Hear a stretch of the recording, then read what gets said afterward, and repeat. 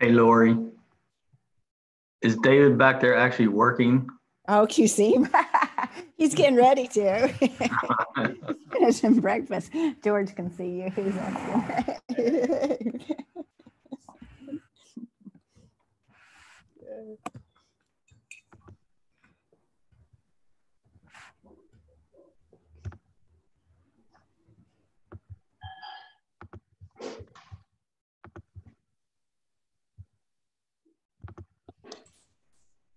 Hi, Daytwana. Hey, how are you all? Good. How are you? Good.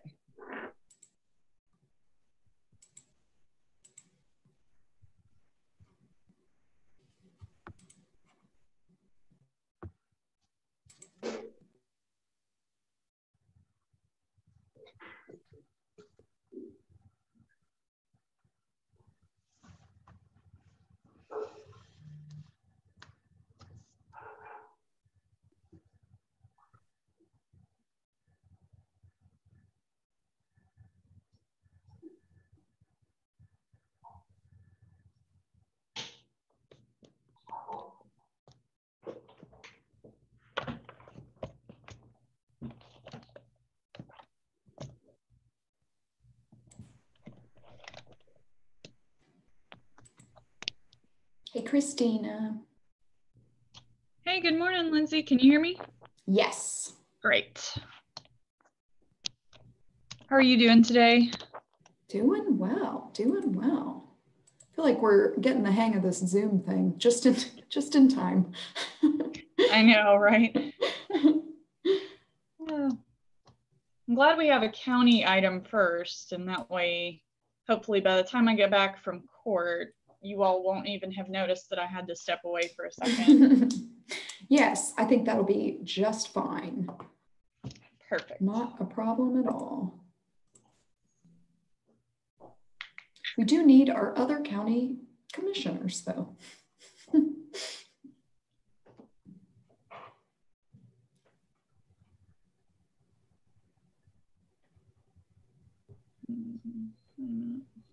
Hi, Rick.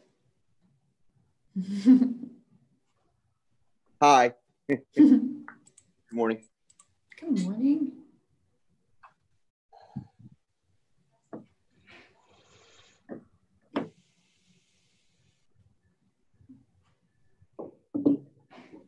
Amanda is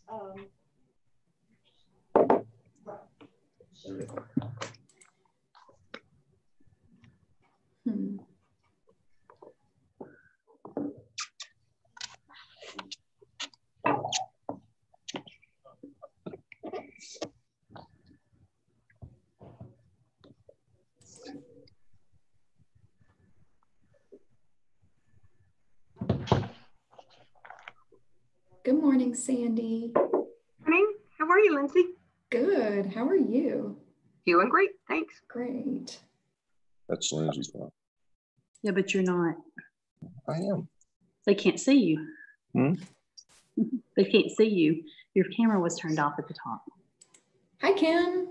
Hey, good morning. Good morning.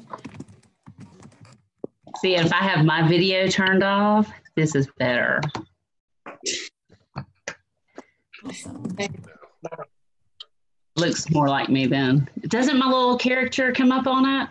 I didn't see it, but Oh, boo, yes, because that would have been really cool. It does for all of my other ones.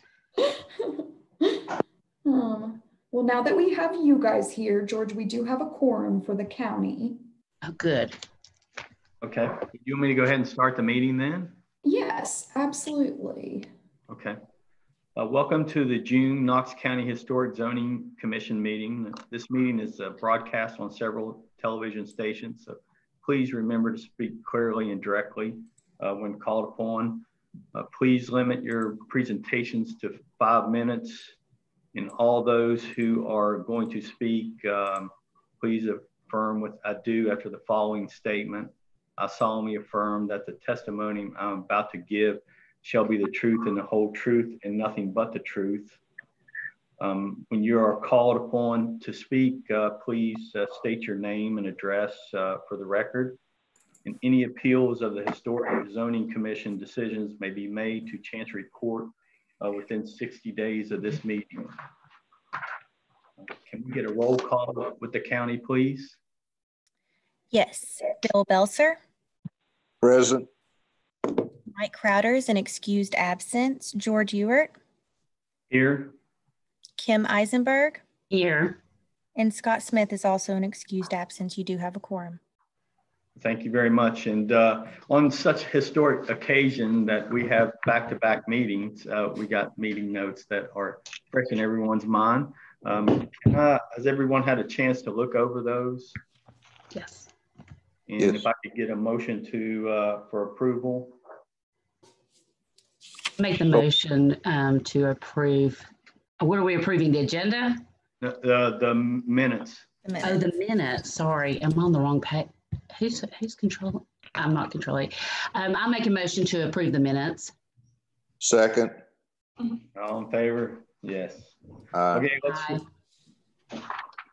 The minutes are approved. Let's go to staff for a report on our cases. Okay, great. So our one case today, we're back to the same property where we were last month. This is at 10817 3rd Drive in the village of Concord. You can see the whole property there on your screen. And what Mr. Abel is proposing, and he's on this call, so I'll let him also speak, but I'll briefly just touch on it. Mr. Abel is proposing the modifications to this outbuilding you see here. This is his carport. And he's proposing the enclosure of the existing side gable carport, which is that north section, and then an 8-foot addition to the rear of the outbuilding. He is proposing to enclose this carport with 2 garage doors. So you can see the drawings that were provided by Mr. Abel here. He's going to enclose it with 2 garage doors that will feature windows that match the existing house, and then also a fiber cement lap siding. And then there will be a rear addition on the carport that has a sort of shed roof extension, and it'll have an asphalt shingle roof to match the existing. So the applicable design guidelines here are the Village of Concord design guidelines for outbuildings. And then also under infill and new development, it just notes that for garages and outbuildings, their size and construction should use materials that correspond to the original primary buildings on the lot. So just briefly, there's the images of the garage. Here's the existing context. And you can see it's where it's located here. It's set behind the property. So staff's findings are that this carport dates to approximately 1990, featuring materials that complement the existing house. And it's actually set approximately 80 feet from Olive Road on its closest point. The proposed materials, including the lap siding and garage doors with windows that reflect the divided light windows on the existing house, those are appropriate. And the fiber cement siding should match the exposure of the existing siding. And then the additional extension on the rear of the carport won't detract from the property's overall historic integrity. And the applicant has noted that they're also planting additional vegetation around that corner of their property, sort of in this direction. So that will help make the carport even less visible from the public right of way. So staff's recommending approval of this work as proposed. Thank you very much, Lindsay. Is there any opposition? Mr. Abel, would you like to add anything to this? Is he on the call? Should be. Hold on. Am I unmuted now? Yes, okay. We can hear you. Okay. No, I don't have anything to add. Like I said, we love our home and the historical value of it and match it. So, Mr. Abel, I'm assuming you live at 10817 3rd Drive, correct? Yes, that is correct. Okay, thank you. Continue, please. That's it. Okay, thank you very much. Turn it over to commission. Anybody have any comments or any discussion?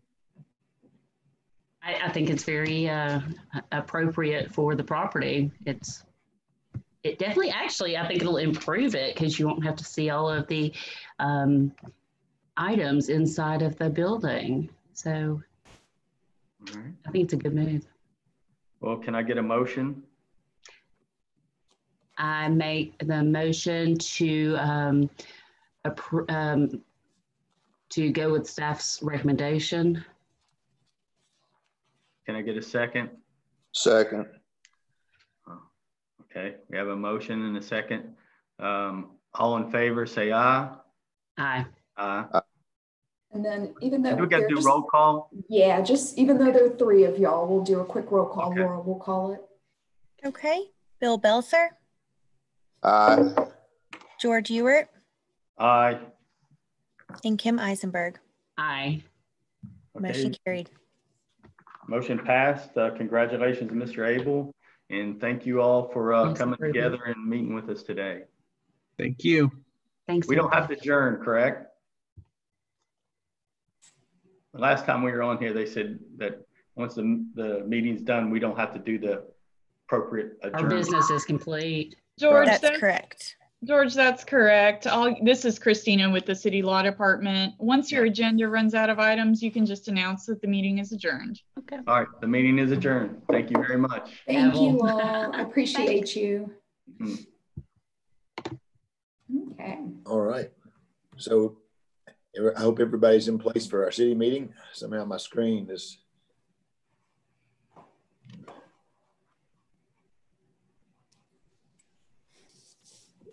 Good morning, everyone. Can you hear me? All screen showing everyone. Yes, Ferris, we can hear you. Great, thank you.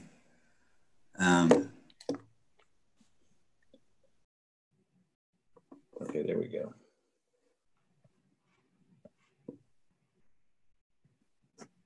I'm trying to push the button that gets everybody's face. I've only got four people I can see on my screen.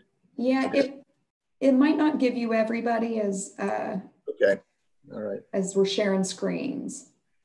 Well, as far as we know, is everybody that we're expecting on board here? Can we see them yet? We'll do the roll call, of course, but if we're ready to get started, we'll jump right in. Yes. All right. Welcome to the June 18th meeting of the Knoxville Historic Zoning Commission. This meeting is broadcast on several TV stations, so please remember to speak clearly and directly into the microphone. We'll now have a roll call to see if we have a quorum. All right. Rick Blackburn, Present. Bart Carey, Here. Casey Fox, Here. Ferris Eid, Here. Daisha Lundy, Here. Lori Matthews, Here. Daytwana Mitchell, Here. Sandy Swilly, Here. Stanton Webster. Here. All right, you have a quorum. Excellent. If you wish to speak on an item, please stand, or in this case, sit now and answer with "I do" to the following affirmation. I solemnly affirm that the testimony I'm about to give shall be the truth, the whole truth, and nothing but the truth. Maybe we have no applicants or neighborhood reps today, but or maybe they're not turned on, but we'll get to that, I guess, as they come up later. Thank you. We ask that all speakers please limit their presentations to 5 minutes. We also ask that the speakers please sign in at the podium by legibly putting their names and addresses. Appeals of any HCC decision may be made to Chancery Court within 60 days of the date of this meeting. And we hope you've had a chance to look over the minutes. We need to have approval of those minutes, or any questions that may be out there for those. Move to approve. Second. A motion and a second. All in favor? Aye. Opposed? Aye. Thank you. I guess that moves us right into the level ones, and Okay. we'll keep rolling. Awesome. So the level 1 COAs that were approved since the last meeting include 1 in color, I did the rest black and white. Hey, good to see you. 811 Eleanor Street in 4th and Gill.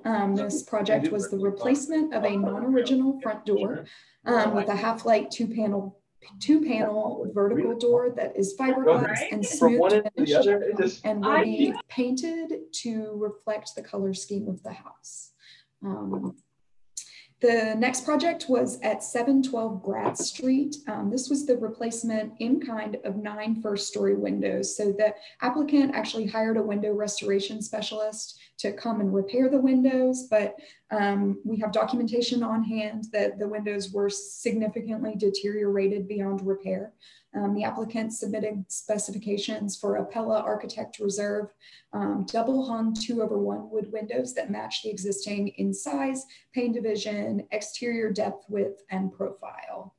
The next project was the masonry repointing on the north and south elevations of the house at 1026 Luttrell Street, and then the removal and replacement in kind of concrete porch caps and some concrete porch steps. And those will be reconstructed with the same size, scale, and design.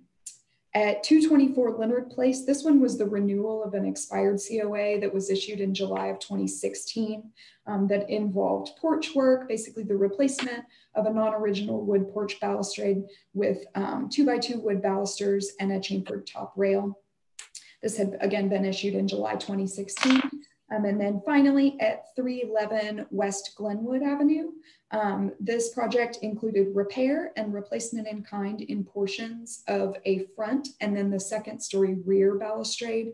The front porch got new wood newel posts that will match the existing in size, material, and design. And then the new wood balusters that will match the existing in size, material, and design, including a fluted detail. And that's it. Thank you. That'll take us into the level 2s. I don't know if anybody else is, I'm working off 2 devices and well, never mind. I think I can follow along with something's, I got a fault and back to what I had yesterday, Lindsay, but I'll keep working on that. Okay. Well, let me know if there's anything we can connect you with. I can say we've got the necessary people on the call and everything. So I think we're set to go. Got the first applicant and the neighborhood representative. So okay, thank you. Just let us know, Bart, if we can get something. Okay, so the first project is at 1009 Gratz Street. This is 6B20HZ. The property in question is the main house is a colonial revival cottage that is contributing to the historic district.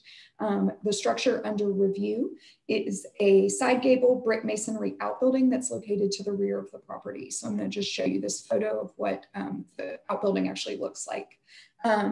The work involved, this is the after the fact review to alterations to this outbuilding. As you can see on the photo on your left, there's a large tree stump at the southeast corner, which significantly contributed to deterioration of that outbuilding's brick masonry wall. The applicant has removed the south half of the brick walls and then supported the existing roof under 6 square wood columns. They're 4 6x6s and 2 4x4s that are all unfinished wood beams. The applicant has installed a new exterior wall and that barn style sliding door that you can see in the middle there. And then the project also includes the construction of this wood deck that's on top of what was the existing floor and the installation of those gutters as well. So the applicable design guidelines here are the 4th and Gill guidelines. Some relevant ones are just noting that, carriage houses, work buildings, or simple 1-story garages are appropriate in the 4th and Gill Historic District. Their size and construction should use materials that correspond to the original primary buildings on the lot. And then here's just a brief sort of rendering that the applicant has provided of what was completed here. So some of the findings. So this outbuilding, it's dated to 1969 on the tax assessor's website. However, some of the details like the load-bearing masonry construction and the 2/2 horizontal pane windows indicate a somewhat earlier construction than 1969, most likely in the mid-century 1950s. We couldn't really verify that on historic aerials because that large tree was really covering it. It's not an outbuilding original to the historic district, but it has reached the 50-year threshold. Modifications to this outbuilding don't detract from the integrity of the primary house or from the district. This review is after the fact, so this work has already been completed.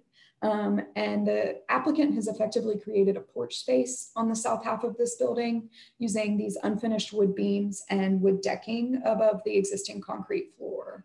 So the guidelines recommend that secondary structures should demonstrate a size, construction, and materials that correspond to the primary buildings on the lot.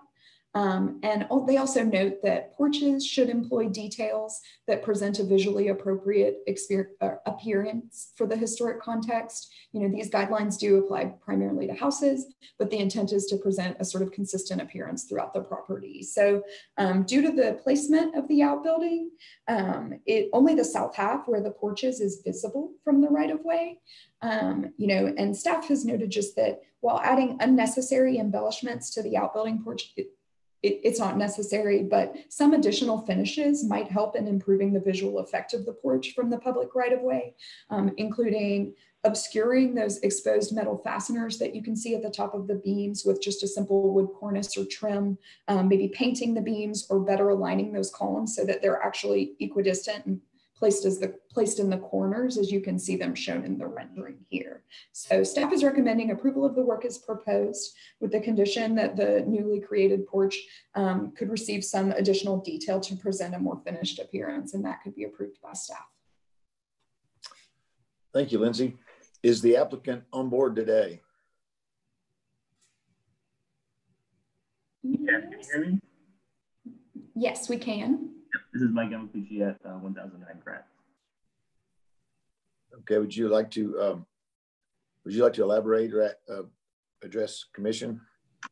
No, I think it was covered thoroughly. I would like to have kept it as it was. I wish I had a picture of the inside. There was house jacks holding it up on the inside of the structure, so that the stump that was growing to the side of the wall was really bringing the structure down. So this was an attempt to revitalize without changing the original look of it. Okay. Is there any opposition out there today? Or maybe it'll see if the neighborhood rep wants to weigh in. Aaron is here.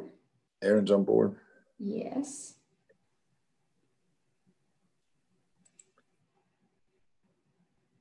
Can you hear us, Aaron? Maybe your audio's not on. No, I think, hold on.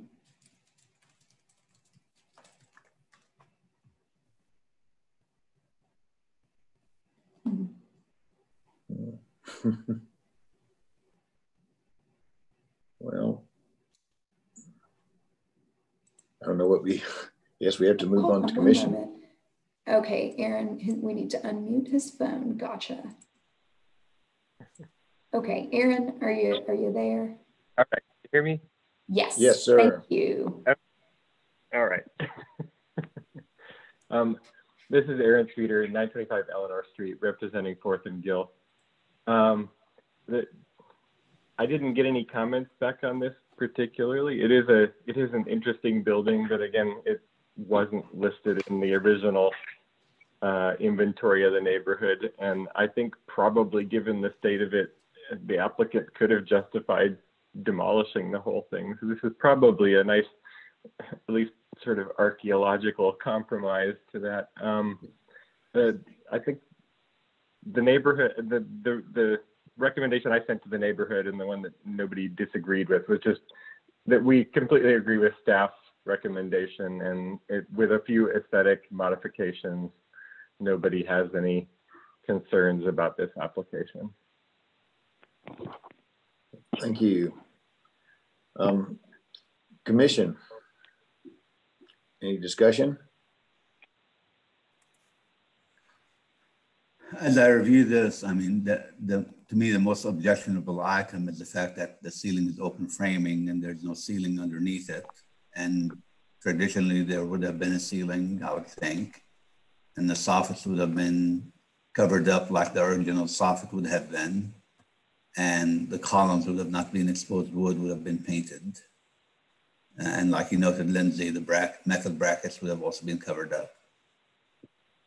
So I would like to suggest that the aesthetic modifications that you're looking at would incorporate those elements as well. Okay, and I hope that can be found in a motion then. No. If there's no other comments, I can go ahead and make a motion. Yes, sir. Regarding the application in front of us, I make a motion to approve per staff recommendation and to include among the aesthetic improvements that the columns are painted, the metal brackets are covered up, that the soffit original to the house be repaired and continued on behind the gutters, and that the ceiling is installed and painted. All right. We have a motion. I'll second. We have a motion and a second, and we will have a roll call for our vote. Was that Commissioner Matthews that second? Yes. Okay, thank you. All right, Rick Blackburn. Aye. Bart Carey. Aye. Casey Fox. Aye. Ferris Eid. Here, yes. Daisha Lundy. Aye. Lori Matthews. Yes. Daytwana Mitchell. Aye. Sandy Swilly. Aye. Stanton Webster.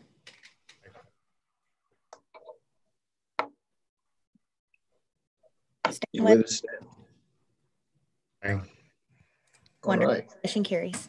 Thank you. We have a unanimous congratulations on your project, and we'll move on to the next one. Okay, thank you. And thanks, Mike and Aaron, for being here, and I'll follow up with you, Mike, today. Appreciate it. Thank you.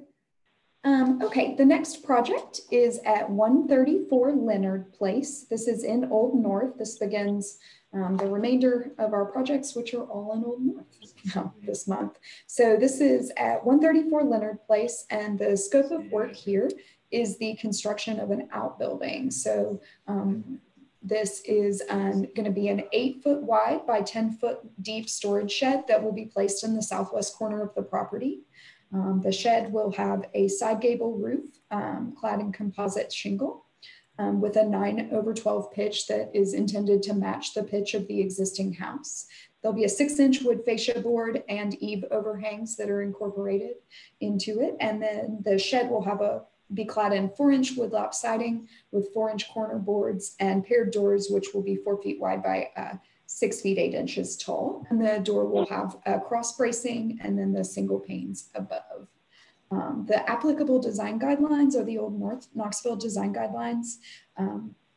And just to give you a quick view, there's the house. And so the shed will be visible somewhat from the public right-of-way, as it will be located right behind the house in that location. You can see some pictometry views of the property there. And so the staff findings are that basically the placement of the shed is appropriate. It's proposed to be placed at the rear of the primary building on the lot with 5-foot setbacks from the side and rear property lines. It will be minimally visible from Leonard Place. The shed is simple in design, it's modest in its size and massing, and it could be removed without any effect on the primary residence. And then finally, the shed uses materials that reflect the existing house and meet the design guidelines, including the 9/12 roof pitch, the 4-inch wood lap siding with 4-inch corner boards, a composite shingle roof, and an eave overhang. So the materials and design of the shed are appropriate. And so staff is recommending approval of the work as proposed. All right, thank you. Is the applicant present? Yes. Hi, I'm Amanda Tompkins. Thank you. Can you give us your address, please? Yes, 134 Leonard Place. Thank you. Do you have anything you want to add today to what we've heard so far? No, I think Lindsay did a great job, but I'm happy to answer any questions you all have. Okay, I think in the description, it does mention a 6-inch eave overhang, which I assume is is that what the house is, Lindsay? Sorry. It looks like the eave overhang is 1 foot as shown in this rendering. Well, the gable, the picture we have on on the gables that shows no overhang. And I mean, maybe that's just the drawing program, but I want to make sure that that does match the house as well. The upper right photo we see right now doesn't show any overhang. So is that okay? Is that something you can comply with? Yes, we can do that. Do you see what we're talking about there? The bottom picture shows an overhang, but I'm assuming you would like the overhang to go both ways, not just one way. Just like your house is, yes. I mean, you typically don't have, typically the gable, there's a barge wrapper that goes out on either side. Or in this case, maybe it's just trim, but if it looks like, to make it look like the house is, I guess what we're talking about. Okay. The same detail in the gables. Okay, all right. Is there any opposition to this application? Okay, neighborhood rep again. Oh, I'm sorry, we got a different neighborhood rep. Is James? Yes. James, are you present? I had seen his name early on.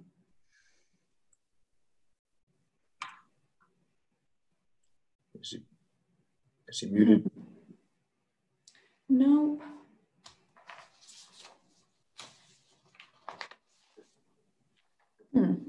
I had seen his name early on, and it would be very beneficial to have the neighborhood participant in this particular call, but I do have written comments from him as well. And with this one, Mr. Pierce wrote, based on materials, location, size, and style of the proposed accessory structure, we should support staff's recommendation for approval. Excellent, okay. All right, we'll go to commission. Let's see if there's questions or issues. I don't. I'll make a motion to approve based on staff recommendations. I second. We have a motion and a second. I didn't get who the second was. Laura, do you have that? Was that Commissioner Mitchell? Yes, it was. Thank you. Okay, perfect. We have a motion and a second. We'll have a roll call for a vote. All right. Question first, if you don't mind, discussion. Lori, did you want to have the overhang also being on the gable face as well as the eaves office? Yes. Sorry, we could have incorporate Bart's comments in that the overhang matched the house and the gables. Okay. Thank you. We have a modified motion. Okay. All right. Burn. Yay. A. Bart Carey. Aye. Casey Fox. Yes. Aye. Ferris Eid. Yes. Daisha Lundy. Aye. Lori Matthews. Yes. Daytwana Mitchell. Aye. Sandy Swilly. Aye. Stanton Webster. Motion carries.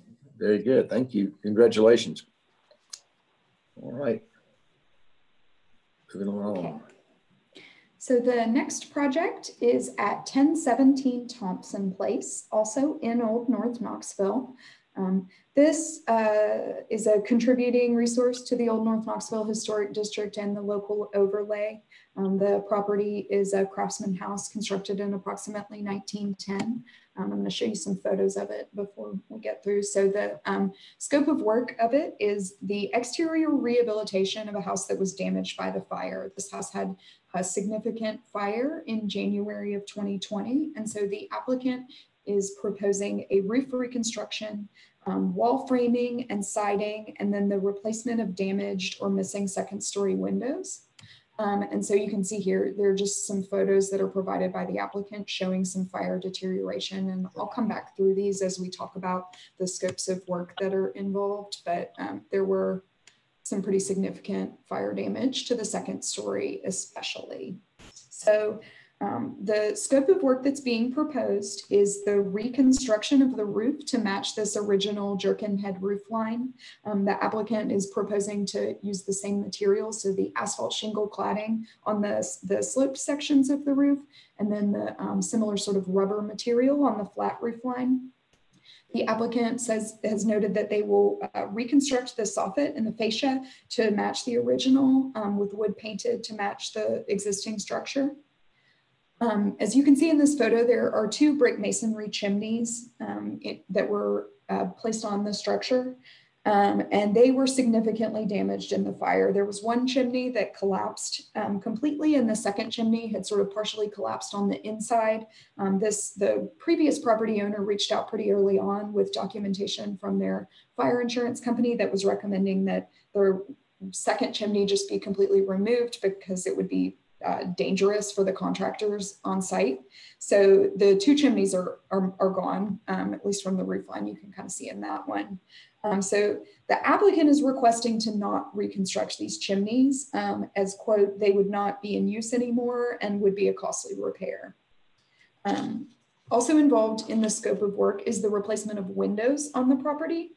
So the applicant has stated the intent to replace the windows with windows to match the original, and they've provided material specs for Geldwin brand wood windows. However, the ones proposed by the applicant are these double hung 2/2 wood windows, and the existing windows on the facade are 3 adjoining 4-light wood casement windows.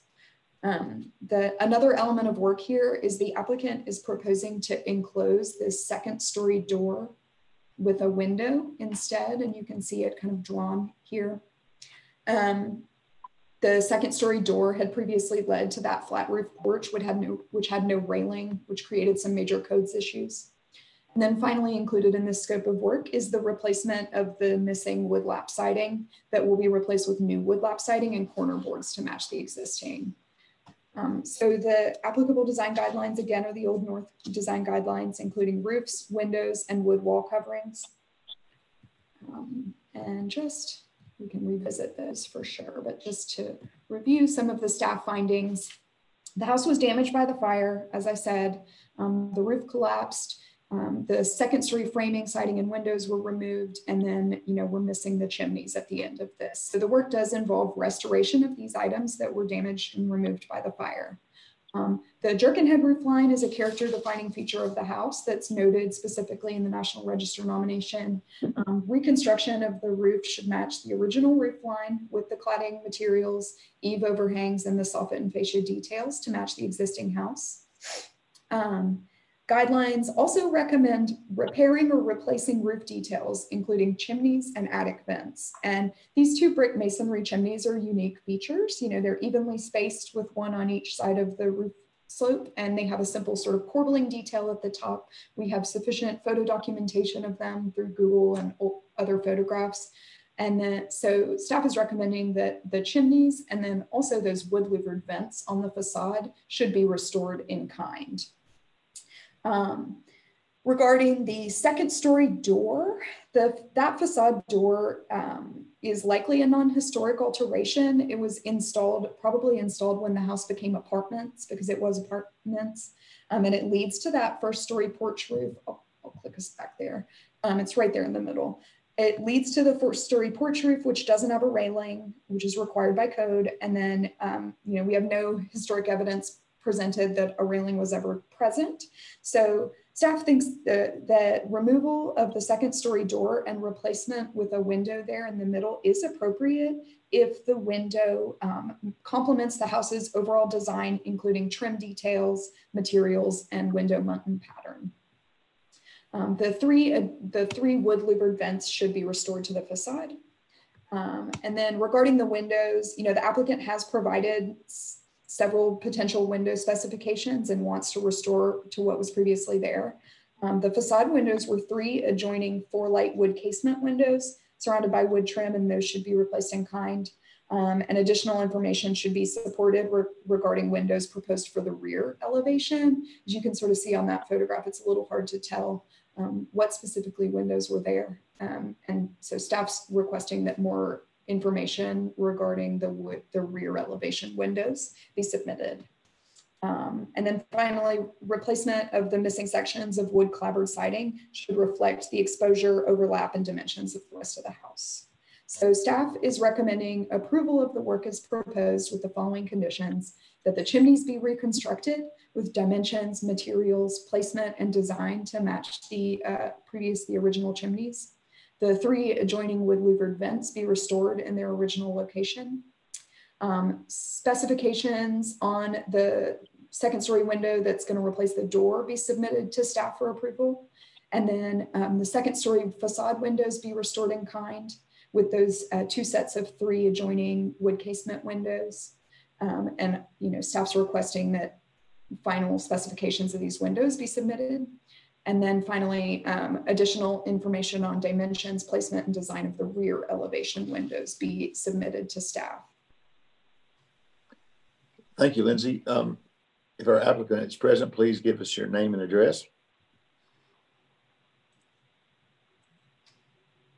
I do not see the applicant present here. The applicant, and I'll just note that the applicant who has been preparing the application is the contractor. It's Jim Keener of Airway Construction and Restoration. And Mr. Keener was submitting this application on behalf of the property owner.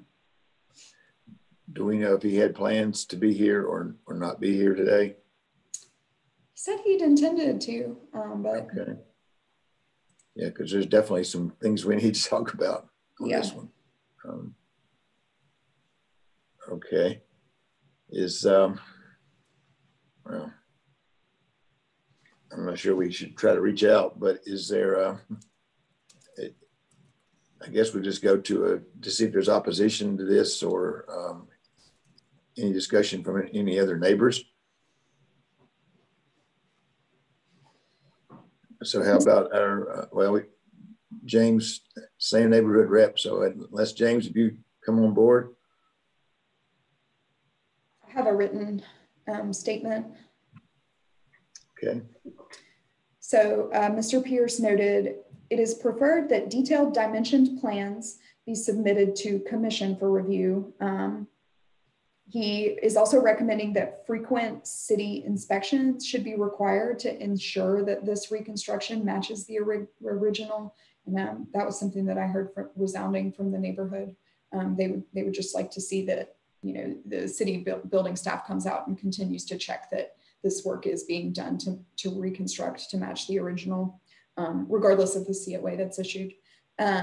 And then Mr. Pierce said, we should support staff's requirements for the chimneys to be rebuilt, working or not, based on their character defining contribution to the structure. And then we should support staff's requirements for window and vent installations. Okay. From what you just read, a question comes to mind from me. Do we have, when we're calling on the city inspection office to, do they typically involve themselves with our historic guidelines, or that's not part of code? Do they have the, I don't know, say authority, but is that something new? Is that something we commonly do? Ask them to monitor historic restoration? Hi, Bart. This is Peter Ahrens, Director of Plans Review and Inspections. If there is a certificate of appropriateness that's issued, we generally, as a policy, work with Lindsay and ensure that the plans submitted are in compliance with the COA. And if the plans are approved in compliance with the COA, the inspectors ensure that whatever's on the plans is indeed installed. If there's any question, we definitely reach out to Lindsay, and there are times that we bring her out on site to ensure compliance. Very good. So hence the request to have more detailed plans, so you have something with which to monitor, I guess. We have photos of the previous construction, but we don't really have detailed plans that you carry with you into the site to be able to monitor with. So I guess that makes sense. Okay, thank you. I think we definitely have some points to discuss with the applicant, or I guess if it's in our, if we have a motion that, I guess let's go to the commission now and just let's discuss this. But I think these chimneys are a big deal that we need to weigh in on. Commission?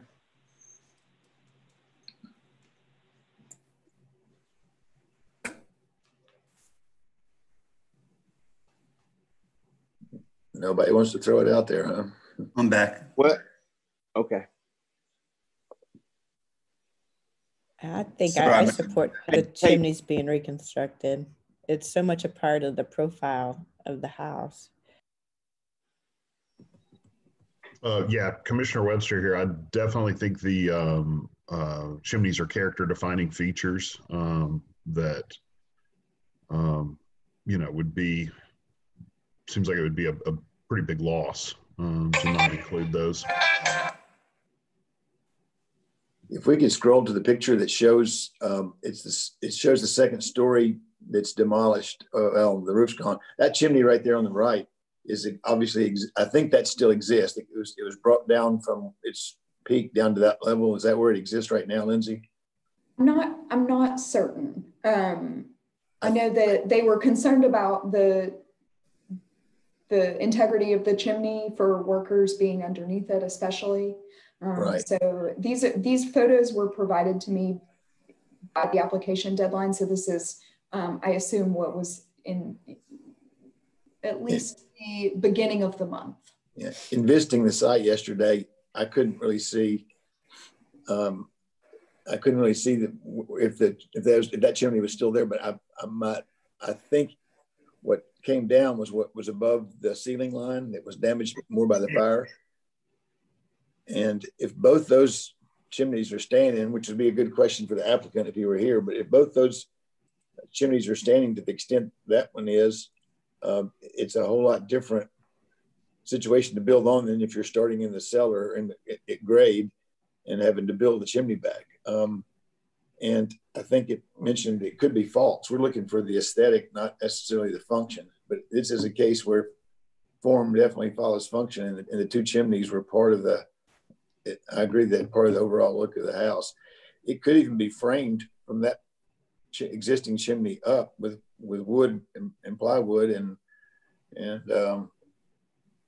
house wrap, and that could be, you know, artificial brick to, you know, it's lick and stick, whatever you call it now, that can be built relatively inexpensively and flashed the same way a chimney would be to get the look. But I would assume that the insurance would cover the damage to those chimneys just like it would to the rest of the house. I don't know. We can't get into those economics maybe, but I agree that the chimneys are important. But we don't know the whole story. Yeah, the one thing that I would be concerned with is, from a structural standpoint, is the stability of being able to put a chimney that in today's world needs to be reinforced differently than the way these non-reinforced brick chimneys were constructed a long time ago. And can the new one rest on the old one, whether it's wood framed or concrete block with brick around it or whatever the case may be.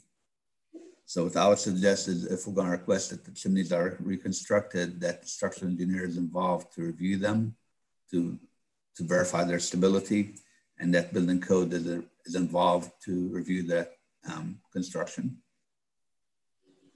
Okay, good point. And I'm fine with requiring drawings which are to scale to show the reconstruction as well. That would only make sense as well.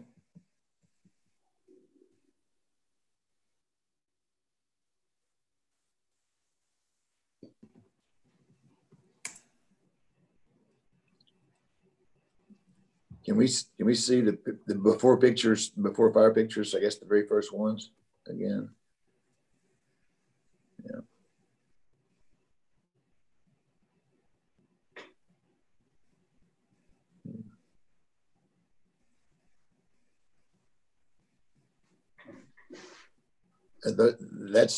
Those aren't necessarily scale drawings, but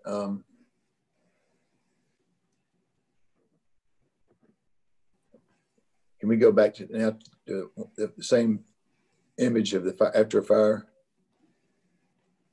I'll show you the ones that well, the details gone. Okay, the overhangs are gone. Yeah, the entire roof is missing.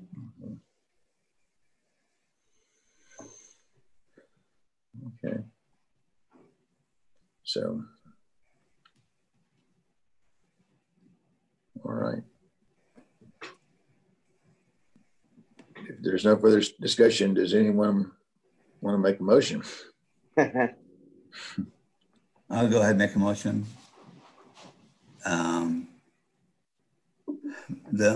My motion is recommendation per staff approval or per staff recommendations for the work with the following contingencies. That number one, to scale drawings are submitted showing the work to be reconstructed relevant to the roof, the elevation, the windows, and the chimneys, all elements that are to be reconstructed. And number two, that the chimneys are desired to be reconstructed per staff recommendations, but that is pending a review by a structural engineer to verify the adequacy of the existing chimneys or the leftover component of the chimneys / fireplaces to support that load. The chimney does not have to be all brick. It could be stud constructed or concrete block or any other type of construction they wish to use, as long as the facade and finish has the same brick appearance as the original. Okay, we have a very detailed motion. Do we have a second?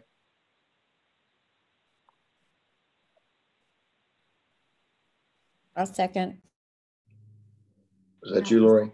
Lori. Yes. So we have a motion and a second. We'll go to our roll call. Rick Blackburn. Aye. Art Carey. Aye. Casey Fox. Aye. Ferris Eid. Yes. Daisha Lundy. Aye. Lori Matthews. Yes. Daytwana Mitchell. Aye. Sandy Swilly. Aye. Stanton Webster. Aye. Motion carries. Thank you. Very good. Moving along.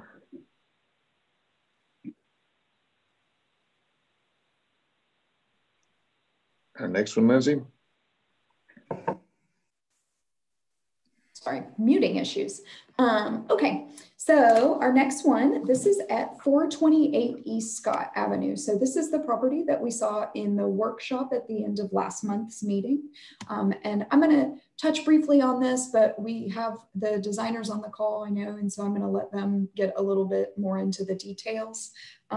This scope of work is the exterior rehabilitation for an adaptive reuse of both the circa 1927 commercial building with that rear block warehouse on the rear addition that dates to the 1960s. So the scope of work involves just in general, enlarging the existing windows on the side elevations, the restoration of the historic storefront, adding new windows and secondary entrances on the secondary elevations, and then repair to the existing siding material on the rear addition.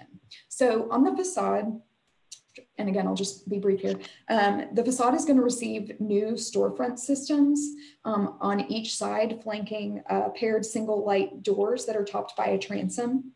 There will be a flat metal awning that extends the length of the storefront. And then the scope of work also includes those decorative planters you can see indicated there. And again, we'll come back to this. There's the site plan though, that you can see on the front, the existing 1927 building, and then the 1960s addition to the rear. So, and again, there's the facade. So on the west side elevation, I'm going to get to these. Yes. So on the west side elevation, the applicant is proposing the removal of the non-historic clear story windows on the second story of that 1927 structure. And those will be replaced with a double hung sash window for egress. And then on the 1960s section, this is the installation of 3 storefront systems on that first story that are glazed doors that are topped by tall single light transom windows. And then the installation of additional double hung sash windows in place of those existing industrial windows. On the east elevation, this includes, again, the removal of those clear story windows, and they'll be enlarged to be double hung windows. And then, again, 3 storefront systems on the first story of the 1960s section. And then on both side and rear elevations of the 1960s section, there will be repair to the cladding. This gunite cladding that's deteriorating will be removed, and the exterior is going to be recovered in stucco. And then on the rear elevation, the metal staircase will be removed, and a non-historic rear door will be removed. And then a single light glazed door with a transom and what I have noted as a balcony, but is actually going to be a metal railing. I've got details on that. And then the installation of 3 paired double hung sash windows on the second story. So you can see some renderings here just showing this is information y'all saw last month. So the applicable design guidelines here are the Old North Knoxville design guidelines. However, these do focus mostly on residential buildings. So, we made sure that the applicant also referred in depth to the Secretary of the Interior standards for rehabilitation, since this building is a commercial outlier in the Old North Knoxville residential district. And I'm happy to go into the Secretary of the Interior standards if there are any that y'all would like to hear. Just to break down some of the findings, and then I'll let Logan and Lawrence speak a little bit. It contributes to the local historic overlay. Like I said, there's an original building from 1927 with the warehouse structure dating to the 1960s.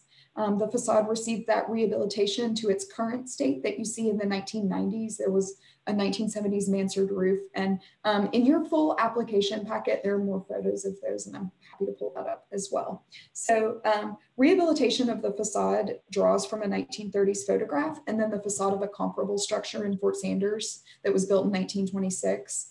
The applicant's proposing 2 storefront systems flanking a full light double door. Then the storefront systems will have bulkheads and transom windows, and the proportions overall in the design are appropriate for a 20th century commercial building.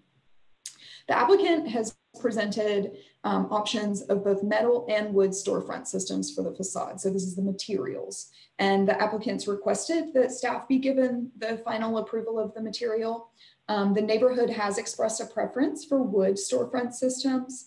In the opinion of staff, wood, metal, or aluminum clad wood would be appropriate for the commercial nature of the building, as long as the muntin profiles, trim, and window sizes reflect what's been provided on the application. The awning, that's a flat metal awning, which is quite simple in design and size and materials. The design of it is appropriate for the size of the facade. It extends evenly across the storefront windows and doors, and it could be removed without detriment to the facade. The 1960s section is minimally visible from the public right-of-way. The applicant has provided sort of showing the sections of it. You can see it highlighted in blue there, like what is visible from Harvey Street and what is visible from East Scott Avenue. We can talk about that further. In staff's opinion, the 1/1 double hung sash windows, both on the 1927 section and then on the warehouse section, those are appropriate. The neighborhood has again expressed a preference to see wood windows be installed here. And then the 1/1, the replacement windows on the 1927 section, staff thinks those are appropriate. The applicant has noted that these might not be ultimately permissible due to some building code restrictions, which we can speak about with the applicants. And so one elevation might need to be redesigned, and the applicant has provided an example of what that might look like, which I can also show. So the storefront systems on the warehouse section. These windows are taller in proportion than the double hung windows, or the facade storefront systems, but staff notes that the rear section is a more modern structure. It's constructed for industrial purposes. In staff's opinion, these taller storefront systems don't detract from the overall integrity of the building. They don't duplicate window patterns from an earlier period, which is noted in the Secretary of the Interior standards. And they do serve to differentiate the two sections, what's the contemporary work and what is the more historic structure.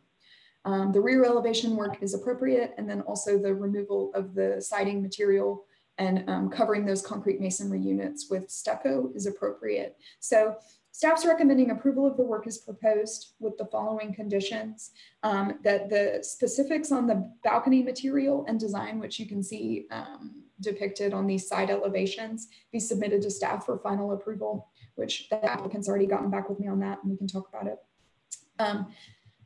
Then pending further review alongside building codes, design of the east elevation, if these windows have to change, they can be submitted for review by staff, but obviously staff will retain the right to submit this to return to the commission in the event of major changes in window placement and size.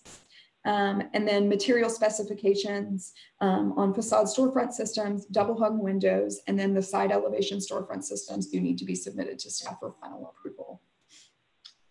Thank you. I think we know our applicants are present. So if you would start with your name and address, please. This is Logan Higgins, 133C South Gay Street, Knoxville, Tennessee. Can everyone hear me? Yes. Awesome. And Lawrence is here as well. I'll give him a second to speak up. Yeah, this is Lawrence Eaton. Can you all hear me? You're good. Yes. Okay, great. Lawrence Eaton, 2225 Riverside Drive in Knoxville.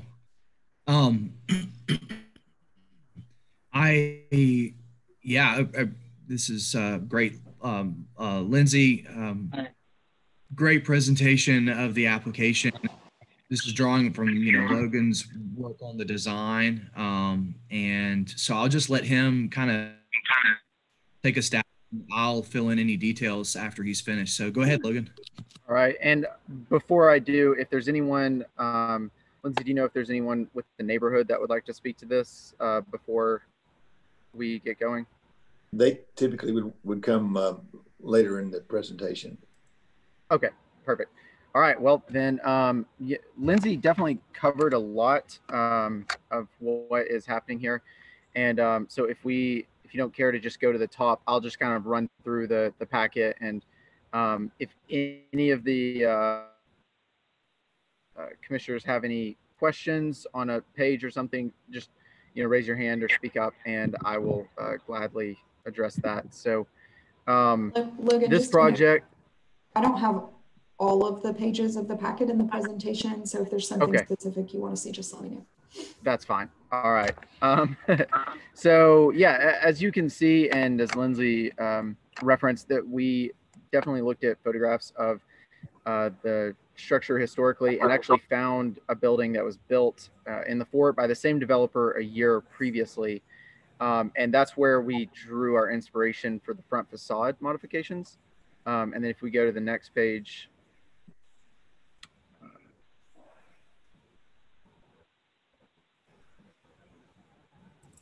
the site plan. Okay. Do you want the full packet? If you don't care, if you can, but if not, we can work with what we've got. 2 seconds.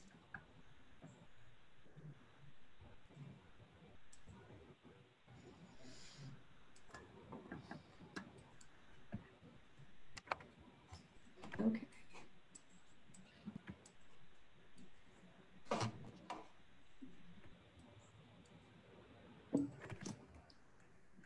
I'm sorry, y'all. 1 moment.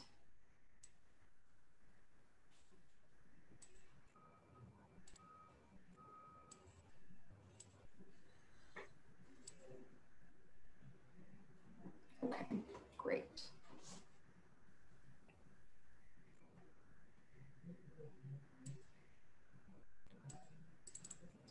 Wouldn't be Zoom if you didn't watch somebody do this.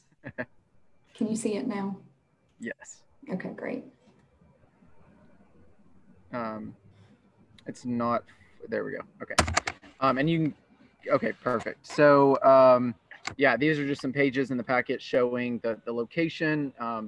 Again, as mentioned, it is I believe it's the only commercial building in the historic overlay. And so there's definitely the guidelines don't address a lot of the things that we're doing here. We can go to the next page.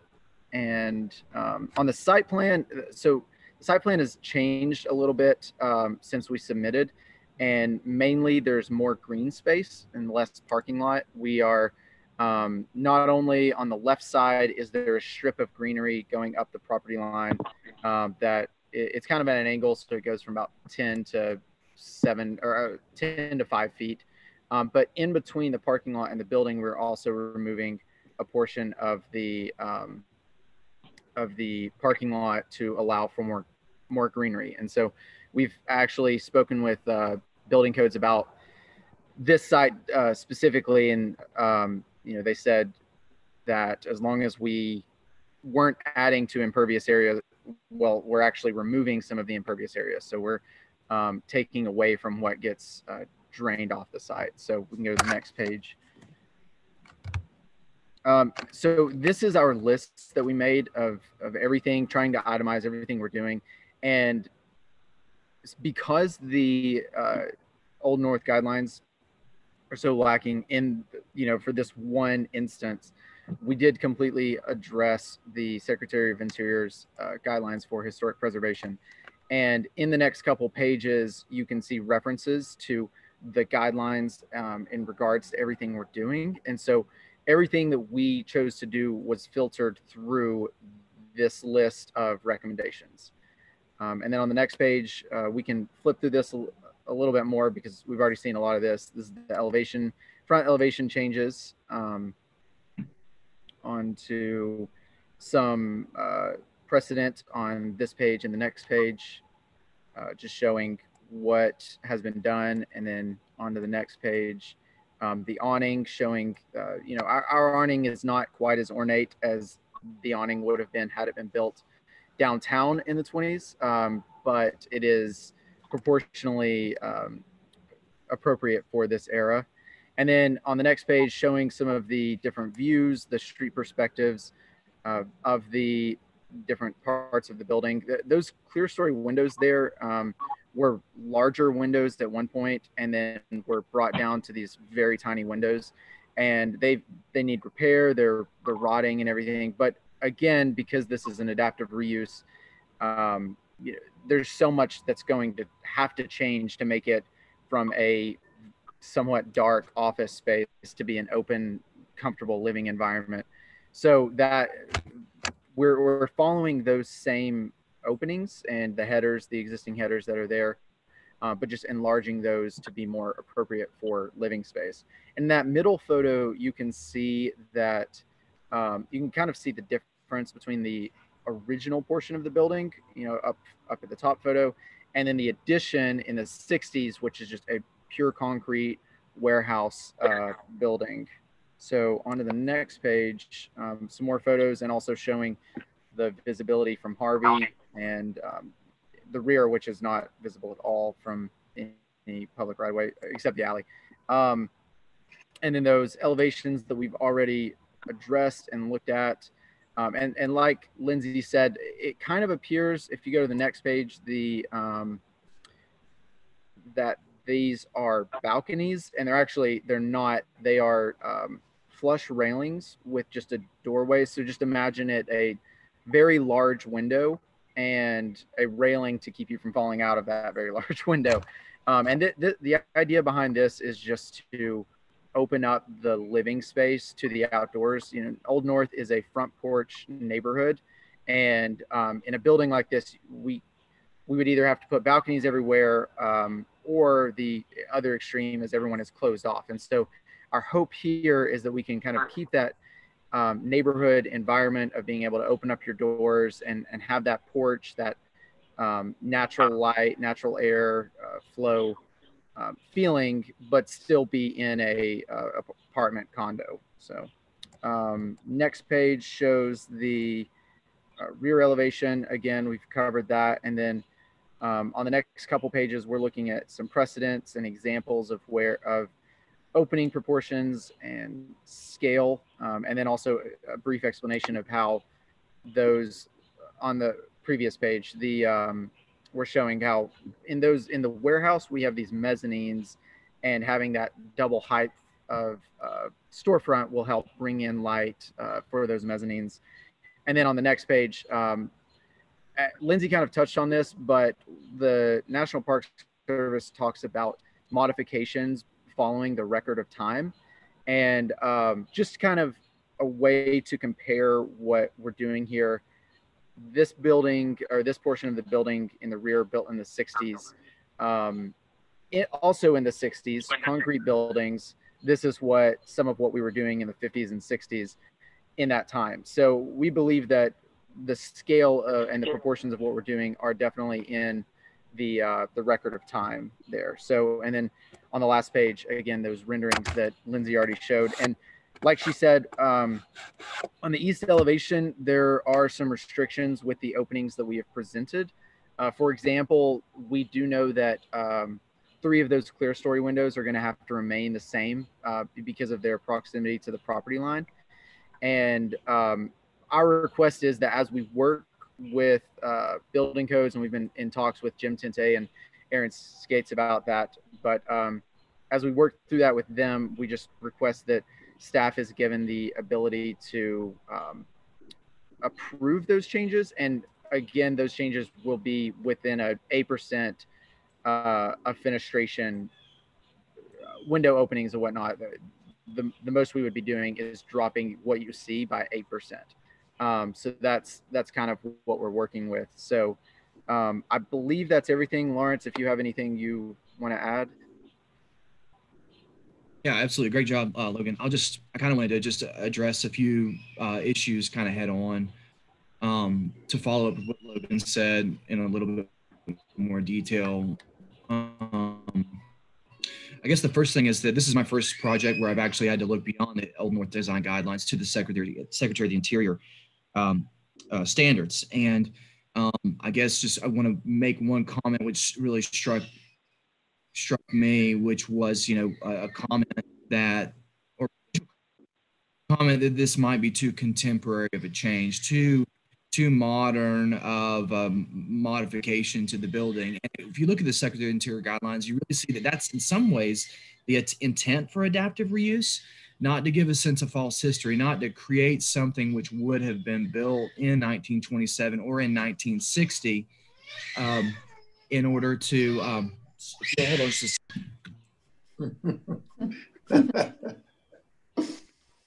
Lawrence is being attacked by a small army. Right. Just get, the intent really is not to present a reproduction of what's the past, but really to mark this building as something that has been modified in 2020 for new use. And like we shared in our presentation in the workshop, that this building has had an inappropriate use for 100 years. It's been foreclosed on 4 times because it served as retail, it served as office, it's even served as industrial. It has 3-phase power to it to run motors, and that's what the owner had used it for, is to actually light manufacturing. And as we move into the next era of the building's use as residential, it will be marked with clear modifications which reflect that it has been modified in 2020 using materials which are sympathetic to the neighborhood and also to other complementary projects throughout Knoxville. The question about wood and the question about metal, and we request that Lindsay and staff be given the ability to approve the material choices there. We consulted with Kay Graybeal immediately after purchasing this building and shared with her our preliminary findings of the almost identical building in Fort Sanders. And we discussed wood and metal. And again, we're looking for use change and construction, which is going to be sustainable. We believe that metal is sustainable. Metal doesn't rot.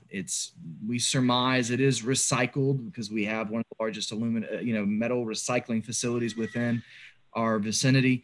We can't trace where all the metal comes from that might go in this building, but we do believe that it's, superior in its performance, and it's just overall sustainability to use metal in these systems. And then that's what Kay shared with us initially when she looked at the building with a site meeting back in, I believe it was January or February of 2019. Let's see if there's any other questions. I think those were the two main things that I wanted to address. I mean, Logan said it's a front porch neighborhood. We're trying to incorporate elements of that within this design and allow some really comparable amenities to what homes offer, but are not, but in a different package, right? Because there are no multifamily of this size in Old North Knoxville proper, on the edges, but none like this. It's a very unique type of building, and we believe that our plan to restore it is the most appropriate. If there's any other questions I have right now, any other, I think those are my main concerns. We can address anything else that comes up here in the Q&A. Well, thanks you both for a great presentation. This kind of detail really helps us get a handle for what's going on. I guess before we go to commission, are there any neighbors or any opposition that would like to weigh in today? I have a written statement. I'm just pulling up this presentation. Back to it. Can y'all see that screen? Great. Okay. So I'll read what Mr. Pierce wrote. So as mentioned in the application, having the new use fit with the neighborhood, the use of materials commonly found throughout Old North Knoxville should be used. That is the basis for a preference of wood in the reconstruction of the front facade and all window replacements. Mr. Pierce requests that scale, massing size, and placement should be brought to the commission for review and the neighborhood to give input. And he notes that the use of metal framed windows will not have the fenestration that fits a residential style common in Old North. So that's on the windows. The second element is not having a floor plan to review. It is assumed that the front entries proposed are one center common area entry. You can see that there. And then 2 adjacent private residence entries. The proposal incorporates porches into the front of two residence entries. And this would place porches immediately adjacent to the sidewalk right of way. This is not common in Old North Knoxville and would look out of place. The setback is necessary to buffer a residence from street and sidewalk traffic. For those reasons, it is preferred that the front facade have one center common entry and the adjacent be window fronts only. The front awning details should come to commission for final review and approval, neighborhood to give input. The neighborhood wanted to ensure that the awning is appropriate to the period and style of the building. And I have further documentation from the applicants. And then the neighborhood notes that the common area entries on the side elevations with the tall windows appear too modern for the period that the overall building should be representing. It is preferred that options be presented with lower windows above those doors, more representative of a transom window. It is preferred that the balconies be detailed and brought to commission for review, but the balconies are railings. So reviewing these details avoids a modern element being too distracting to the appearance of the building. And that's all. Okay. May I, Logan Higgins here, may I speak to that a little bit? Yeah, if you want to keep it brief, that'd be good. Yeah, absolutely. So I do want to say that this project, ever since it was purchased in 2018, has been shown and communicated to the neighborhood with, and that it started with a rezoning and has continued through the modification or to this point. And we have been in conversation with neighborhood board members and representatives, as well as doing the workshop last month where we presented this, of course, to you all, but with the hope that if there was any feedback, it would come to us early on. And there have been very few changes since then. I think the only changes that we've made since then were just adding more detail to the packet, which didn't take away from what was like what you're seeing right now. Was very similar. And so there has been a lot of time and opportunities to discuss this. And I think I understand a lot of these comments, but I think they're coming from a lack of understanding of not only the project itself, the building itself, but also what the guidelines are recommending for this. And then, how this should be integrated into the neighborhood, because you can't integrate this into the neighborhood the same way that you could integrate a shotgun house or a Victorian house, and a lot of what we're doing are, let's take the porch, for example. Sure, you may not have a porch that is this close to the sidewalk, but in this neighborhood, porches, the setbacks are the smallest setbacks you see in the whole city, well, apart from downtown. And it's not uncommon at all to have porches very close. And the whole idea, or the whole point of a front porch is so that you can be, in conversation with your neighbors as they walk down the sidewalk. I would say there's no harm in just growing that, and I don't want to nitpick line item these things, but I do think that this is coming from a slight lack of understanding of what we're dealing with.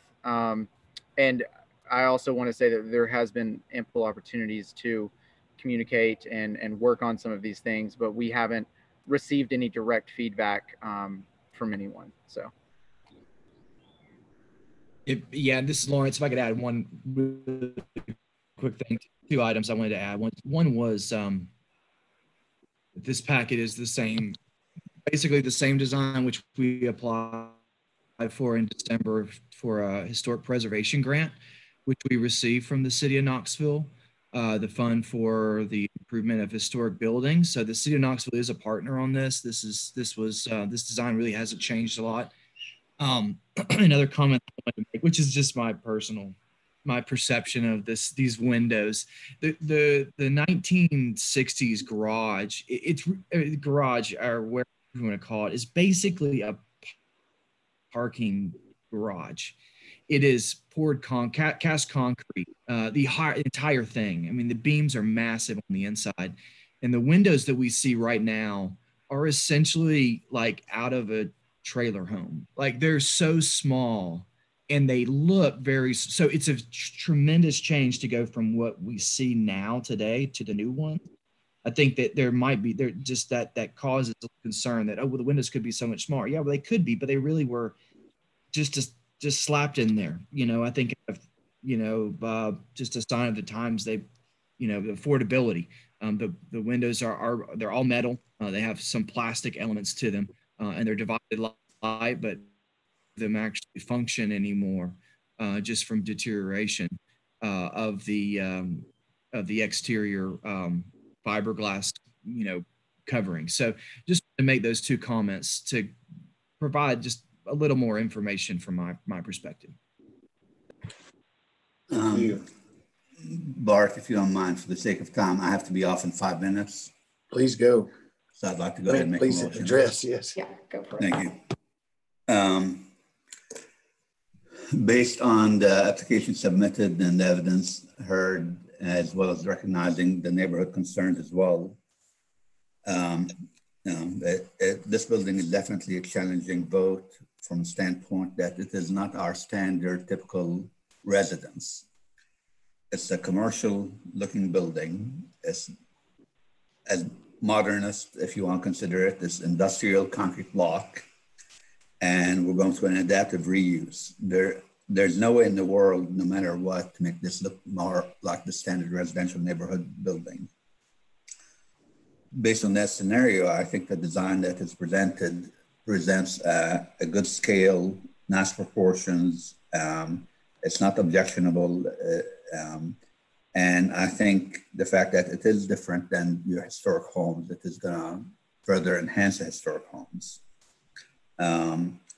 With that scenario, I'd like to make a motion to approve based on staff recommendation and based on what the applicant noted, that the maximum difference in window sizes from what we approved to what it might be at the end would be plus or minus 8%.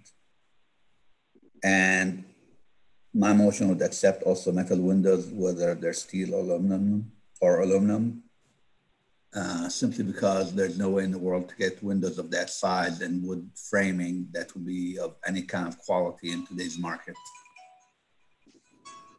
And that's my motion. You have a motion. Second. Okay, thank you, Commissioner Webster. We have a motion and a second, so we'll have a roll call. Rick Blackburn. Yes. Bart Carey. Aye. Casey Fox. Aye. Ferris Eid. Yes. Daisha Lundy. Aye. Lori Matthews. Yes. Daytwana Mitchell. Aye. Sandy Swilly. Was that a yes, Sandy Swilly? Yes. Can you hear me? Yes. And Stanton Webster. Yes. Motion carries. Very good, thank you. So I guess we move into phase B, or the other side of the next property. Yes, next and these door. are a little, well, these will be more brief for sure. Thank you, Ferris. And Ferris was leaving. Lindsay, I'm going to have to go as well. I'm sorry. I've got another Okay. meeting. So. Okay, we'll still have a quorum. I hope so. Okay. Thank you. Thank you, guys. Have a good week, everyone. Good month. Bye-bye. Have a good week. You too. Okay. All right. So we'll just move through these briefly, and then we've got a brief workshop just to look at some work with Mr. Holmes. That will be fun. So this project is at 424 East Scott Avenue. I'm going to go through it briefly, and I think with this one, Logan, they won't have too much to say on it. The scope of work involved, there is a bunch of level 1 work involved, and you can see it broken down, here. The applicant is going to repair the existing wood, including some wood clapboard, eave overhangs, and soffits. The installation of some gutters on the front of the house to match the existing gutters, repair to the masonry foundation, including, and they've proposed mortar repointing with type N mortar, and then repair to the masonry chimney by repointing with type N mortar. And then the additional work involves the replacement of this existing asphalt shingle roof with a new metal roof. The applicant has proposed a panel lock roofing system. It's a ribbed metal roof with exposed fasteners. And then additionally, the removal of this basement level window and the installation of a door in the same location. And the door will be accessed by a wood platform that will be approximately 8 foot by 8 foot and 50 inches above grade. So it will have to have a metal railing, and they're just proposing to install a metal railing to match the existing stairs. The applicable design guidelines, again, are the Old North design guidelines, and staff findings are that the repair and replacement in kind of the wood siding and eave overhangs are appropriate within the guidelines. Repair to the masonry foundation and chimney does meet the guidelines. However, they should meet the specifications of Preservation Brief 2 and use mortar with a lime content that's more appropriate for historic masonry than the type N mortar. The basement level window is not a character defining feature of the house. It's not visible from the public right of way. So replacement of that window with a secondary access door is appropriate. The applicant should submit the door specifications and then details on the platform design and the guardrail for staff approval. And then I think this is the element, this discussion carries over into the next application because this is the same applicant as the next application, and they're proposing the same metal roofing materials. So the design guidelines note that replacement roofs should duplicate the roofing materials originally found in the neighborhood, including standing seam metal cladding. So this replacement metal material is a ribbed metal roof with exposed fastener, a ribbed seam, and 2 lower ribs. The applicant has referenced some similar roof profiles, which are both new construction. Staff's opinion, and I consulted Kay and some past precedent for this. A metal roof can be appropriate within the guidelines. However, the metal roof selected should better reflect the profile of a standing seam metal roof if the standing seam metal roof is cost prohibitive. That would be originally found in the neighborhood, and colors should match the specifications of the design guidelines. So staff is recommending approval of the work as proposed with the conditions that the applicant use type O mortar to repoint the historic masonry sections, unless they can provide documentation that it's more modern brick. And then that the replacement door and railing details be submitted to staff. And then finally, that a metal roof be selected that better resembles a historic standing seam metal that's originally found in the neighborhood, with a color to meet the design guidelines, and that can be approved by staff as well. Thank you. You guys want to weigh in again? I will leave this to Lawrence. Yeah, this is Lawrence Eaton again. So I just a clarification on the mortar. So, I mean, we think there's some Portland in this mortar. It's stronger than your lime-based mortar. And so, the commercial, the readily available restoration mortar we have, which I've used in the past, is more like a type O than a type N. So definitely agree with the finding on the recommendation on that. The roof choice, kind of presents us with a little challenge. So currently there's like a 3-tab shingled roof, which, it's asphalt based. So it's a petroleum product. And we're really feel strongly about using kind of materials which have more, a better environmental profile and longer, greater longevity. So we really would like to use a metal roof on this, and have seen the panel lock application in the neighborhood, which is why we included it. We somewhat perplexed why those aren't allowed, even if in a color palette that matches, the neighborhood. So from our perspective, we could put a shingle roof on, which it's the majority of the homes in the neighborhood. Being restricted to a standing seam is problematic from a cost perspective for us. The cost standing seam on this particular house is about 68% higher than an asphalt. So it's just prohibitively expensive. And I've lived in the neighborhood like 12 years, never saw a standing seam in the neighborhood. And just feel like there should be some flexibility in what you could use in terms, if you wanted to choose metal and you wouldn't, so you just feel like there should be some flexibility in the type of metal roof you have. And perhaps a compromise might be a different profiled roof, which resembles more of a standing seam, but it is an exposed fastener. So it's the labor expenses are not as great as they are to install it as you would a standing seam roof. And in addition, the material cost is not as great as a standing seam.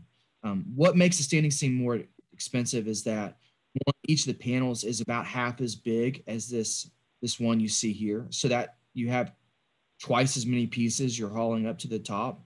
In addition, when you're concealing the fasteners, you just have more pieces that you have to buy more metal accessories to install the roof. So that makes the standing seam roof, which is allowable in the guidelines, much more expensive. Lindsay, do you have a picture of the 5V roof, the lower ribbed exposed? Yes. Okay, the one she's showing here, the Panel Lock Plus, is what we've requested, which has been utilized in infill construction, 310, 318, and they offer a pretty wide color palette in that as well. With the 5V, it's commonly found in a 5V is commonly found in galvalume, which is what you see. It's like bare aluminum right here. But we think we can also get that in a color palette which is sympathetic to the neighborhood. It looks more like there's a darker shade. So if the commission is comfortable making a allowance to move from strictly a standing seam as an option for approval and allowing for the 5V, that's what we really prefer. We really do not want to put a shingled roof, and we cannot afford a standing seam roof. This is the same sort of, this carries over to Oklahoma as well. So just to let you know that. And thanks. Any questions, please let me know. I would also, Lindsay, I don't know if you could pull up a standing seam just for visual reference, but the 5V is definitely more similar, very similar visually to a standing seam. So that's all I wanted to add.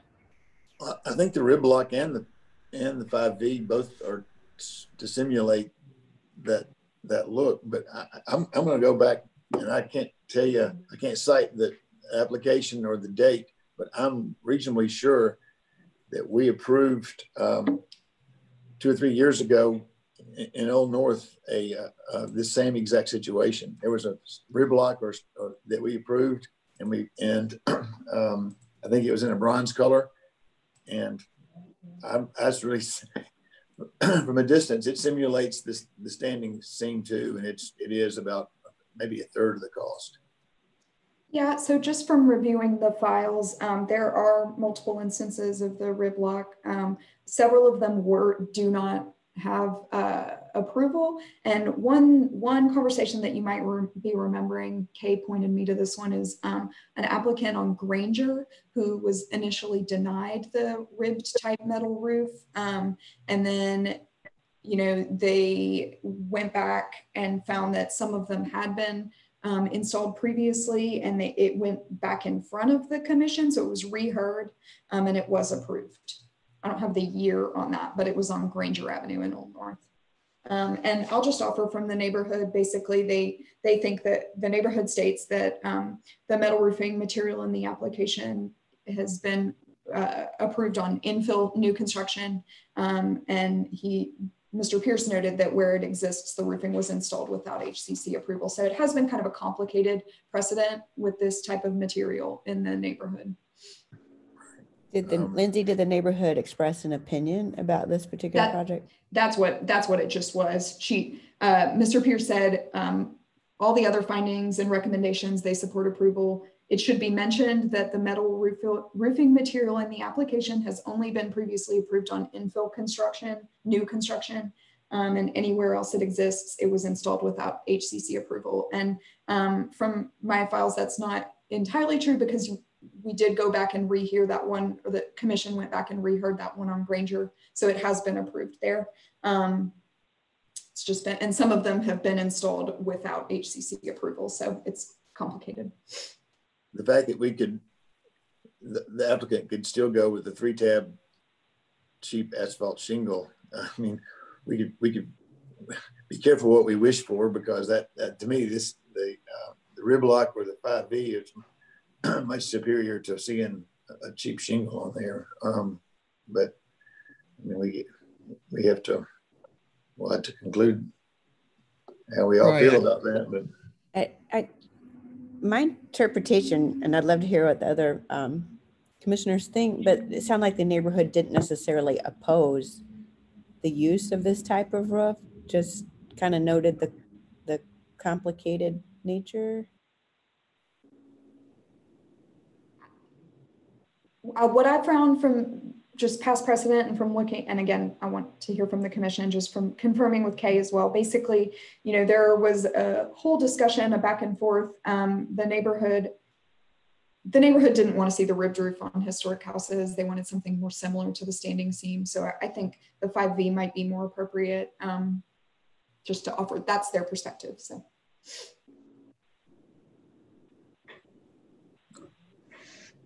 I know in the well, at least the couple of metal roof suppliers I have, there's a whole lot more color options with with the rib than there is the 5V, but, and we specified it has to be an appropriate color. Is that right, Lindsay?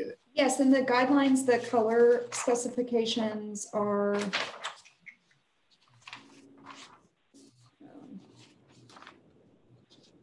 dark green, charcoal gray, black, or reddish brown.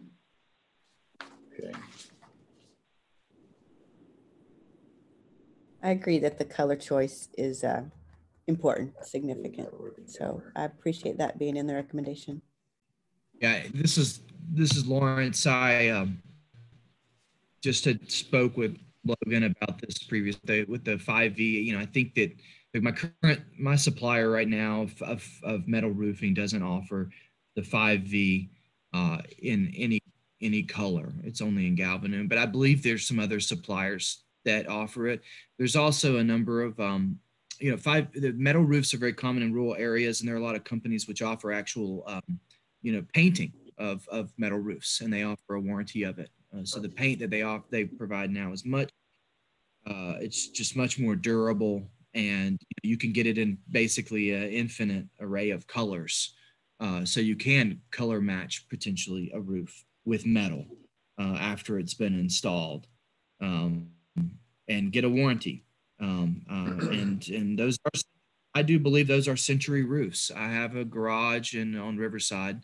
It's not in the greatest of shape, but it was built 100 years ago, and it's still holding water, and that's from material installed 100 years ago. So we're looking at a really great environmental and cost profile. What's the life expectancy on that painting of the standing seam roof? The material. How often would you have to repaint? Well, the warranty from Central States, which is supplied locally by Healy Brown, is 40 years on a painted roof, or for a color on a metal roof. Galvanum, 25 years, and it's not necessarily that the roof fails; it's just that it'll fade or it'll rust. Rick, were you speaking of if they painted a galvanum a different color?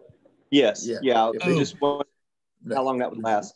I don't know. I'll have to. I only know one painter, which I could consult on that. I would consider that a last resort to have to paint it. Yeah, but I'm looking at a supplier online right now that galvanum is their stock product, but they do offer gray, red, slate, charcoal, forest green, cocoa brown, and 5V, and those colors. One of those colors would definitely fit our guidelines, but it's going to be slightly more expensive. But that's certainly you can definitely get that product. And if you use, it sounds like you've already checked it with Healy Brown, and they have it available by special order. So Healy Brown only offers galvanum, but there's another one in Alcoa on Alcoa Highway which offers cool. I think about 20 different color choices. Can I also add that you know, if the commissioners believe that either the Panel Lock Plus or the 5V could be visually appropriate, given the cost restrictions of doing the different levels, and then compared to the environmental impact of, say, a asphalt shingle roof, would it be beneficial to allow either one, just to allow for more options to happen, or would we want to be very specific about you know, a specific one? So. Okay, so I think what you're saying is, if we have a motion that you'd like some latitude on which product you might use, is that right? Yeah, absolutely. And I just note, Lawrence, if we can just not use the chat, we're not supposed to be using the chat function. There's open meetings issues. Lawrence has stated into the chat function, there are color choices for 5V that are available locally. And so there is a link, and I'm happy to pull that up if we want to look at that further, but I don't know that that's super relevant right this minute. But we got to take a break on the chat. Okay. We've focused on the roof here a lot, and I'm not sure if there's more discussion, but and I've gotten off, in looking at roofs, I've lost my agenda on my other device here, but the garage door, the garage door on the rear. The garage door is not being replaced. Right, and so that existing garage door stays then, right? Yes. And what is that space? What is that space going to be? So I can speak to that. That basically this building, this house, was connected to 428 East Scott, which you all heard a long time ago, about 10 minutes ago, and they were connected in the front and in the back. And so this garage door was actually a loading dock for that building, and then there was a covered walk across. So when they separated the two again, they kept a lot of those elements, and really the reasoning for why this is just a very large, there's a large basement under the house, and then this is a loading dock underneath the house as well. And so it doesn't quite make sense to try to go through that loading dock to access the basement if a resident there wants to store something in the basement, or if we need to get into the basement to work on something. So that's why we want to put this other door. And the loading dock, we're just leaving it as existing. We have talked about maybe utilizing that space at some point, because it's kind of like an office space for the building as it is. So there's been some talks amongst ourselves about what we could do with that. But of course, if we were to change that, we would be back here talking to you guys before we made any modifications. All that's in front of us is just the replacement of that window with a door. So we're not looking at the garage. Yeah, the door that we're asking to be added goes directly to our water heater and HVAC for service. Right. Well, I guess my question, if that stays as a garage door in a residential space, then does that comply with code for, I mean, there's not, the dock doesn't have there's not really a porch or a landing there per se. The truck would back right up to the bottom of the door, right? Well, and it's not being used in any way right now, or we don't intend to use it as a loading dock. It's just we're just leaving what's there and not modifying it in any way. Well, the point is, if a resident opens that door and a kid walks out and he falls 4 feet, what happens? Is Peter? Does that meet residential? Well, it's also not living space down there. That's just like the basement area. There's no residents in that garage door area. And that's not part of the application that's in front of us right now. Okay. All right, thank you. Yeah, and Bart, just if I could real quick, this sounds like an issue that Peter and his department would catch in the permitting process if there's something that doesn't quite meet code anyway. Right. So just wanted to remind the commission of that. Okay. I'm good with the replacement door being added. I think it all seems appropriate.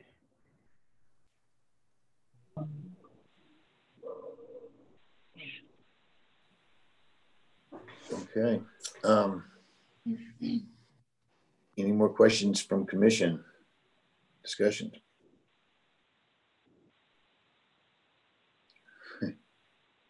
We entertain a motion.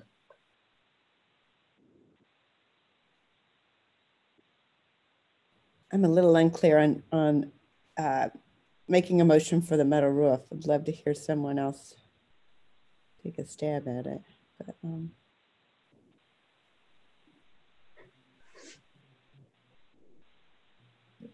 it seemed like what we, and from hearing from the applicant, it seemed like what we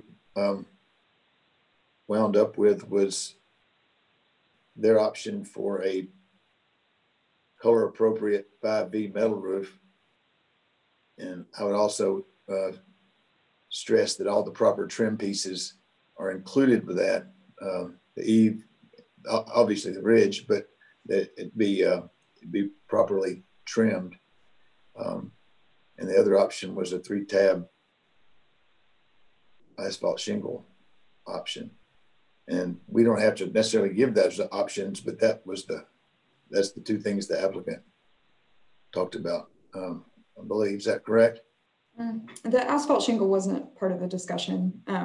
We were just discussing, alternatives to the ribbed metal roof that might resemble closer to the standing seam. So they produced that 5V as an option. Didn't the applicant ask for the option to use the shingle? No. What we referenced was if the commission finds that visually, specifically, it's appropriate to do either the panel lock or the 5V. We asked for that approval of either one. And I think I may have been a little confusing in just referencing the comparison to asphalt shingles, which has a much worse environmental impact, even though it is the most economical. Well, for the short run, we're also trying to look at the long run here. But if everyone, and I think there was some mention of seeing the panel lock plus as being visually appropriate, and if that is the consensus, then we would request the approval of either one of those.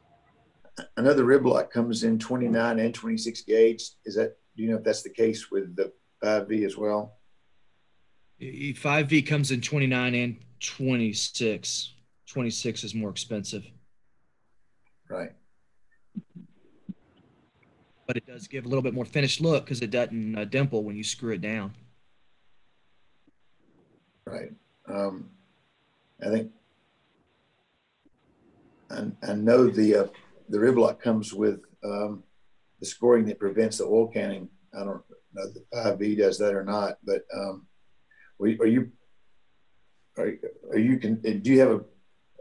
have you got a specification on which gauge you would use or a thought there?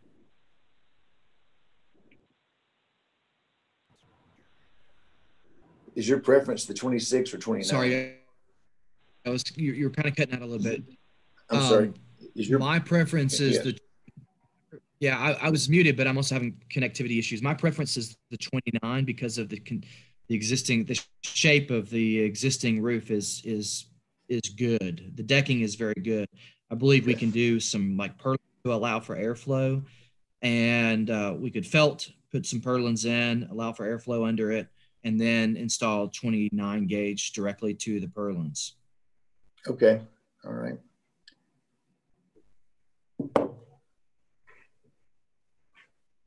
So I think I'll make a motion to approve based on staff recommendation. And given the conversation about the metal roof and maybe some preference for the 5V, but ultimately leave that to staff's approval on how well it resembles the historic standing seam metal. Okay, so our motion is on the floor for with the roof specification. Yes. I'm so sorry, Bart, if I could. Lori, would you just clarify, is your motion that they would need to bring something back contingent on staff approval?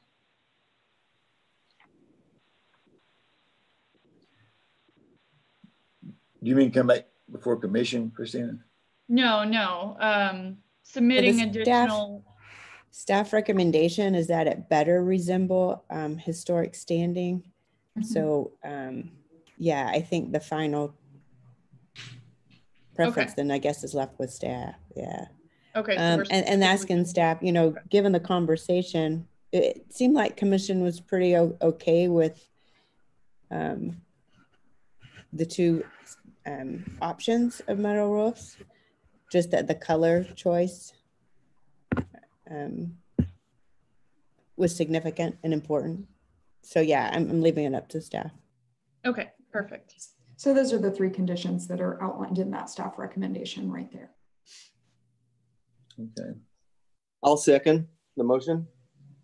Okay, we do have a motion and a second. We'll have the roll call. Rick Blackburn. Yes. Bart Carey. Aye. Casey Fox. Aye. Daisha Lundy. Aye. Lori Matthews. Aye. Daytwana Mitchell. Aye. Stanton Webster. Aye. Motion carries. Thank you. Very well. Our final project is 238 East Oklahoma Avenue. And the scope of work here involves repair and paint to the existing cedar shake siding, repair to the masonry foundation, including mortar repointing with type N mortar. And there will be one section of the foundation that's reconstructed with existing bricks and new mortar. There is a proposed replacement of the existing front door. You can see it there. It's a non-historic door and it's proposed for replacement. And then the major item here is the enclosure of this rear porch. You can see the left half of the hipped roof porch will be enclosed with 2 sets of 3 adjoining single light windows and a sort of wood clapboard siding. And then the same roof specifications have been proposed. So we can assume that that discussion probably would carry over to the same situation. The replacement of the existing asphalt shingle roof with the same ribbed roof specifications as prior. The applicable design guidelines are the Old North design guidelines. Staff's findings are that repair and replacement of the siding is appropriate within the guidelines. Repair to the foundation should match preservation brief 2 and utilize a mortar more specific to historic masonry, whether it's a typo type K, depending on the age of the masonry. This house is a little older than the last one. The front door is appropriate to be replaced as it's a non-historic modification. Specifications on the proposed replacement door should be submitted to staff for review. Enclosure of the rear porch is appropriate. It maintains transparency. It's not going to be visible from the public right of way. The 3 adjoining single light windows and the wood clapboard do serve to sort of differentiate that sun porch from the existing house. And then the same finding that I've described and sort of the same conversation that applied to the last roofing discussion applies here as well. So staff is recommending approval of the work as proposed with the conditions that the applicant use mortar more appropriate for the historic bricks, probably a type O. And then the front door specifications be submitted to staff for approval. And then finally, the same condition as prior, a metal roof be selected that better resembles a historic standing seam metal with a color to meet design guidelines with approval by staff. Thank you. Can we hear from the applicant?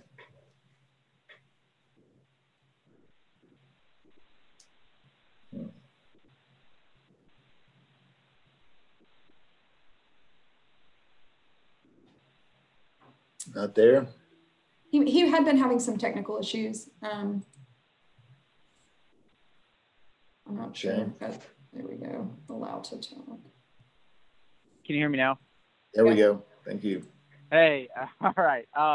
Yeah, I apologize. I lost internet and had to get the app and open it up on my phone. So I've been kind of, I've missed a little bit. But on this project, and I don't know if Lawrence is also has vanished as well. But on this project, it's mostly just about repair. I'm assuming, like I said, I didn't have internet, so I didn't see. But I'm assuming that you all saw the damage to the foundation. That's just from years of neglect.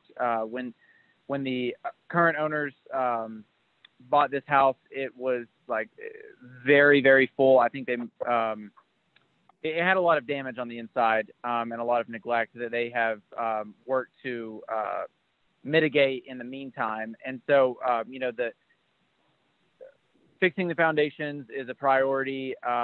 Painting, modifying, and fixing the damaging. I apologize. Fixing the damaged elements of the house as well. And then I'm assuming that we've looked at the rear rendering, but closing in that porch and then closing in the area below it so that it becomes a sunroom up above, and then the space below is functional for storage. So following the guidelines, most of that stuff is straightforward. The porch is probably the most complicated thing, and the the guidelines talk about the visibility from the street, and as I'm sure you saw in the photos included, there is no visibility of the porch from the street. You might be able to see a piece of the roof from one angle, but you really can't see it until you walk to the back of the house. So I think we're in the clear there. And then in terms of material, the rendering did have kind of a wood siding. We're not completely positive on the final material there, just because like this was a little more preliminary, and we do want to make sure that what we're doing is the most appropriate. And so we do request that if the material is a sticking point, or if it matters at all, again, this isn't visible at all from the street, but if it matters, we do request that the staff has the ability to approve the material, because there's 3 options that we would run through here. Do we do a wood siding and differentiate? Do we do a shingle and try to integrate it more into the house?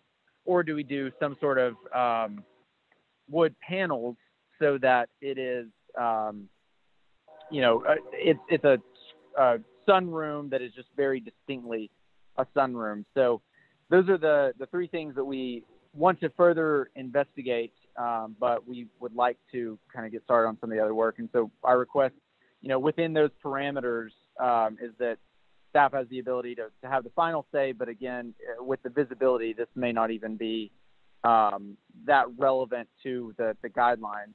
And I think the only other thing is, the roof, as we just discussed a minute ago, and I got cut off at the tail end of that discussion, so I'm not certain what the final say was. But and then the front door is an early 2000s door that was added on, just replacing that door, and I believe that is everything. Yep. Oh, and the only other thing I was going to say is there's a neighbor that is a architectural historian that we've kind of asked about the color palette, and haven't really come to a conclusion yet, but we do want to be very, the guidelines do not restrict paint color. We don't view paint colors at all on exterior paint. So that we need to have that conversation. I should just shut up. There's no point in even talking. I'm wasting air right now. So, all right. Well, then I think that's everything. Great. Okay, thank you. If there's any neighbors that would like to weigh in, I know we need to get the neighbor. I hope we have James' comments there as well. The neighborhood didn't have any additional comments on this one. They supported the recommendations of staff. Perfect. Great. All right. Any questions or comments from commission? One thing that the mortar discussion you had, Lindsay, is that could you touch on real quickly on that again? Just that basically I just said that the guidelines encourage that repair and to masonry repointing meet the specifications of the Park Service Preservation Brief 2, which encourages using mortar with a lime content that's more historic for historic building, or more appropriate for historic buildings. Less Portland cement, more lime, because the bricks are softer, and using something like Type N, which can have a higher Portland cement content, could contribute to spalling or cracking in the bricks. So staff's recommendation was just use a typo, probably a mortar that's more appropriate for historic bricks than Type N. Thank you.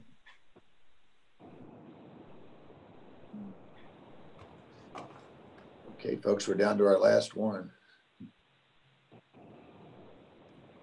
I'll move to approve based on staff recommendation. Second. Okay.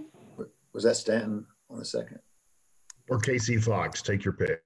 Okay. As long as Lauren has that, we're good. All right. So we have a motion and a second for the roll call.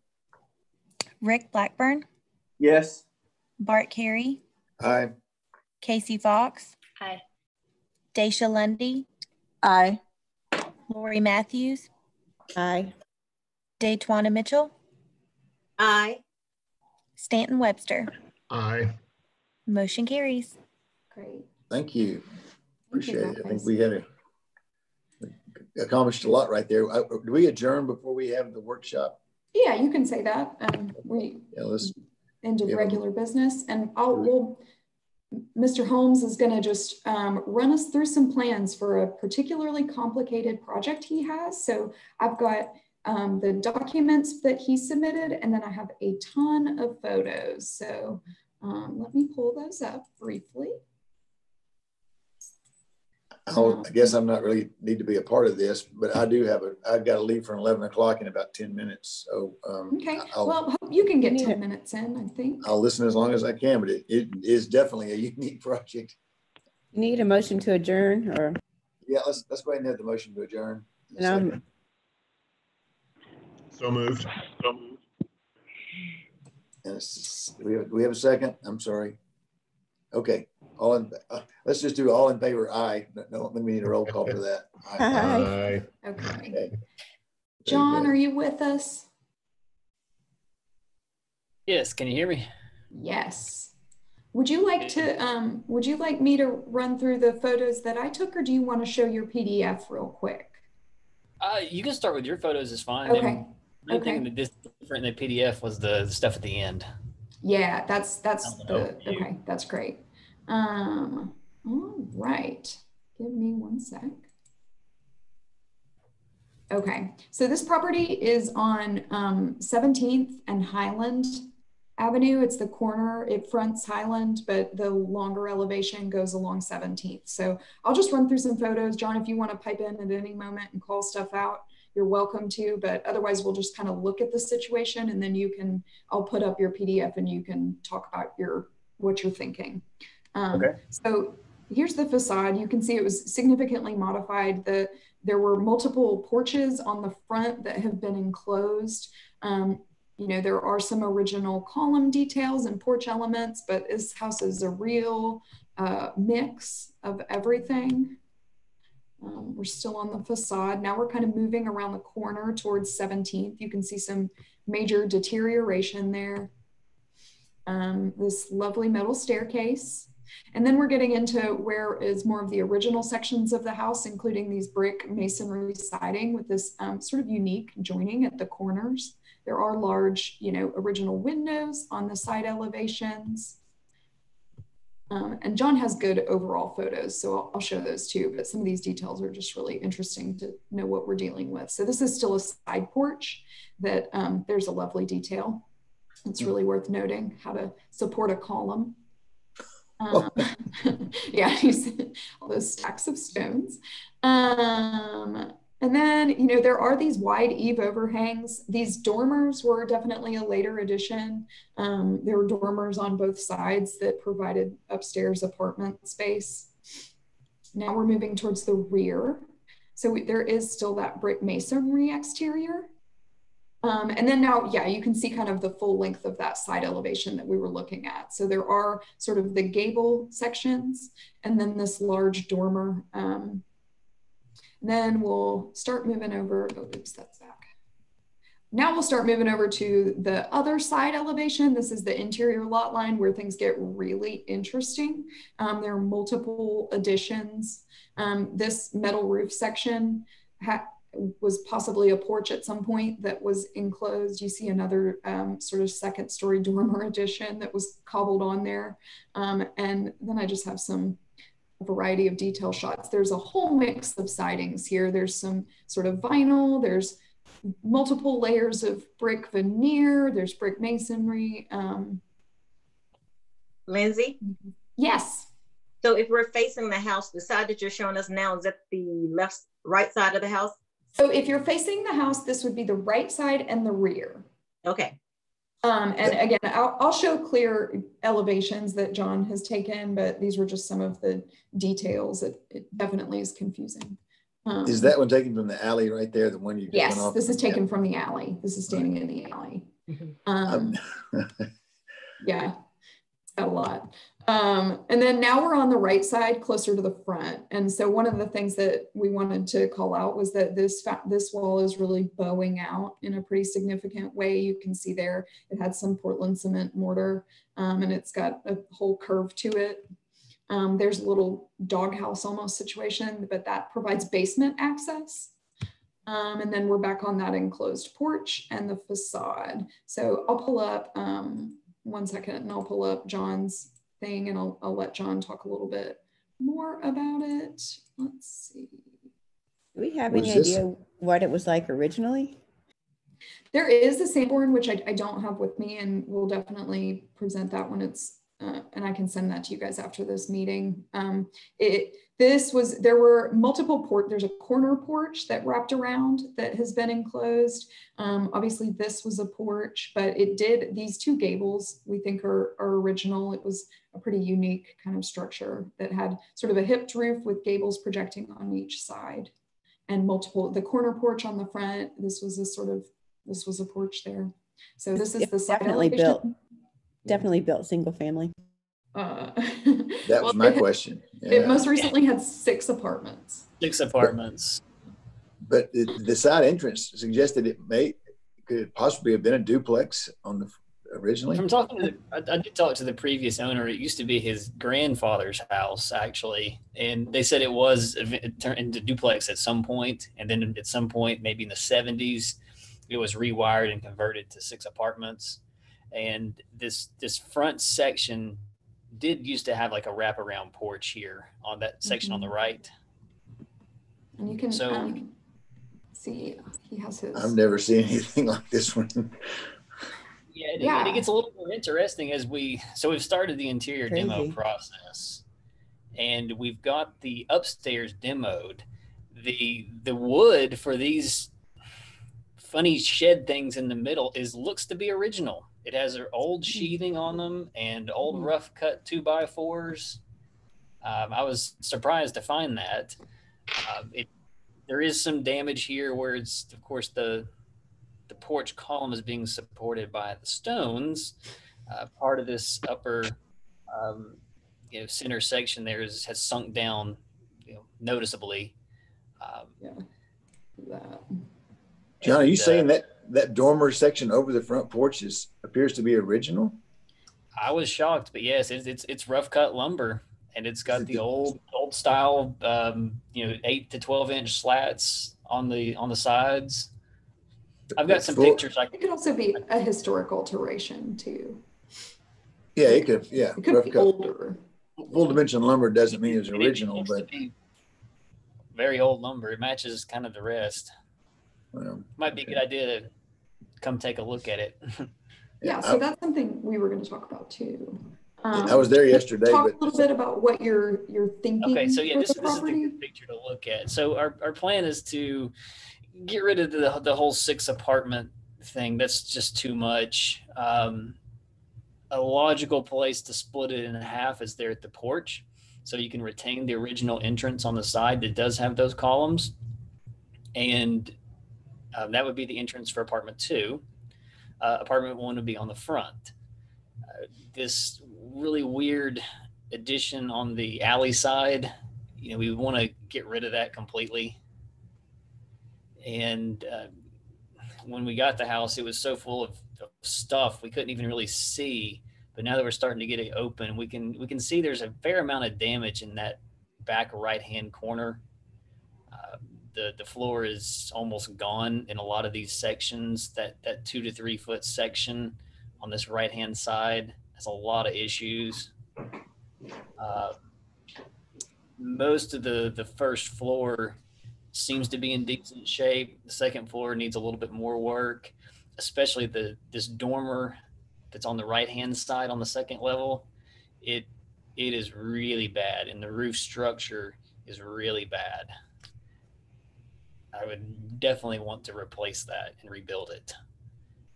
I don't see how we can salvage what's there. Now, the foundation, ironically, is in decent shape underneath this. It looks like it was rebuilt maybe in the 60s or 70s with cinder block, but the structure itself, the outside walls are completely rotten now, and you can kind of see from some of those pictures, the siding is basically gone. The framing is basically gone behind it.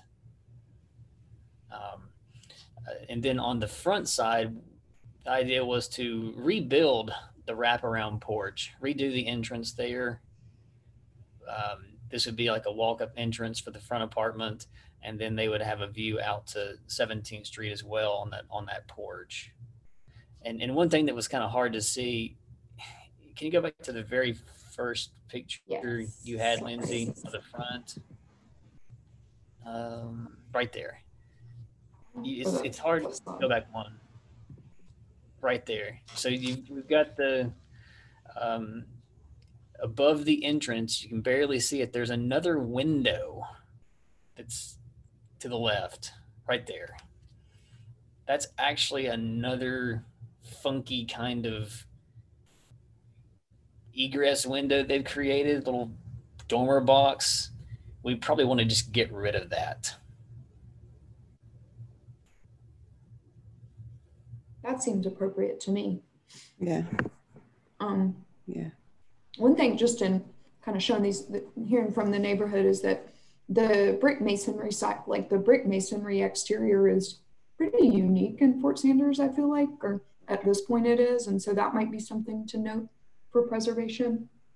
Also, John had kind of discussed if y'all wanted to come out and see it and walk around and see it in person, then we can find a date that works for everybody. We'll have to notice it. So just be a little organized about it, but get everybody out there if some folks want to walk around. I think that'd be great. Okay. I'm interested in that sidewalk cut being different from the actual doorway entrance. You definitely want to fix that. Yeah. Do you think that was the door originally maybe over towards the left? That was one thought, but they've got the brick on the right. Logically, you would think that. It's interesting. I guess you could see inside to see.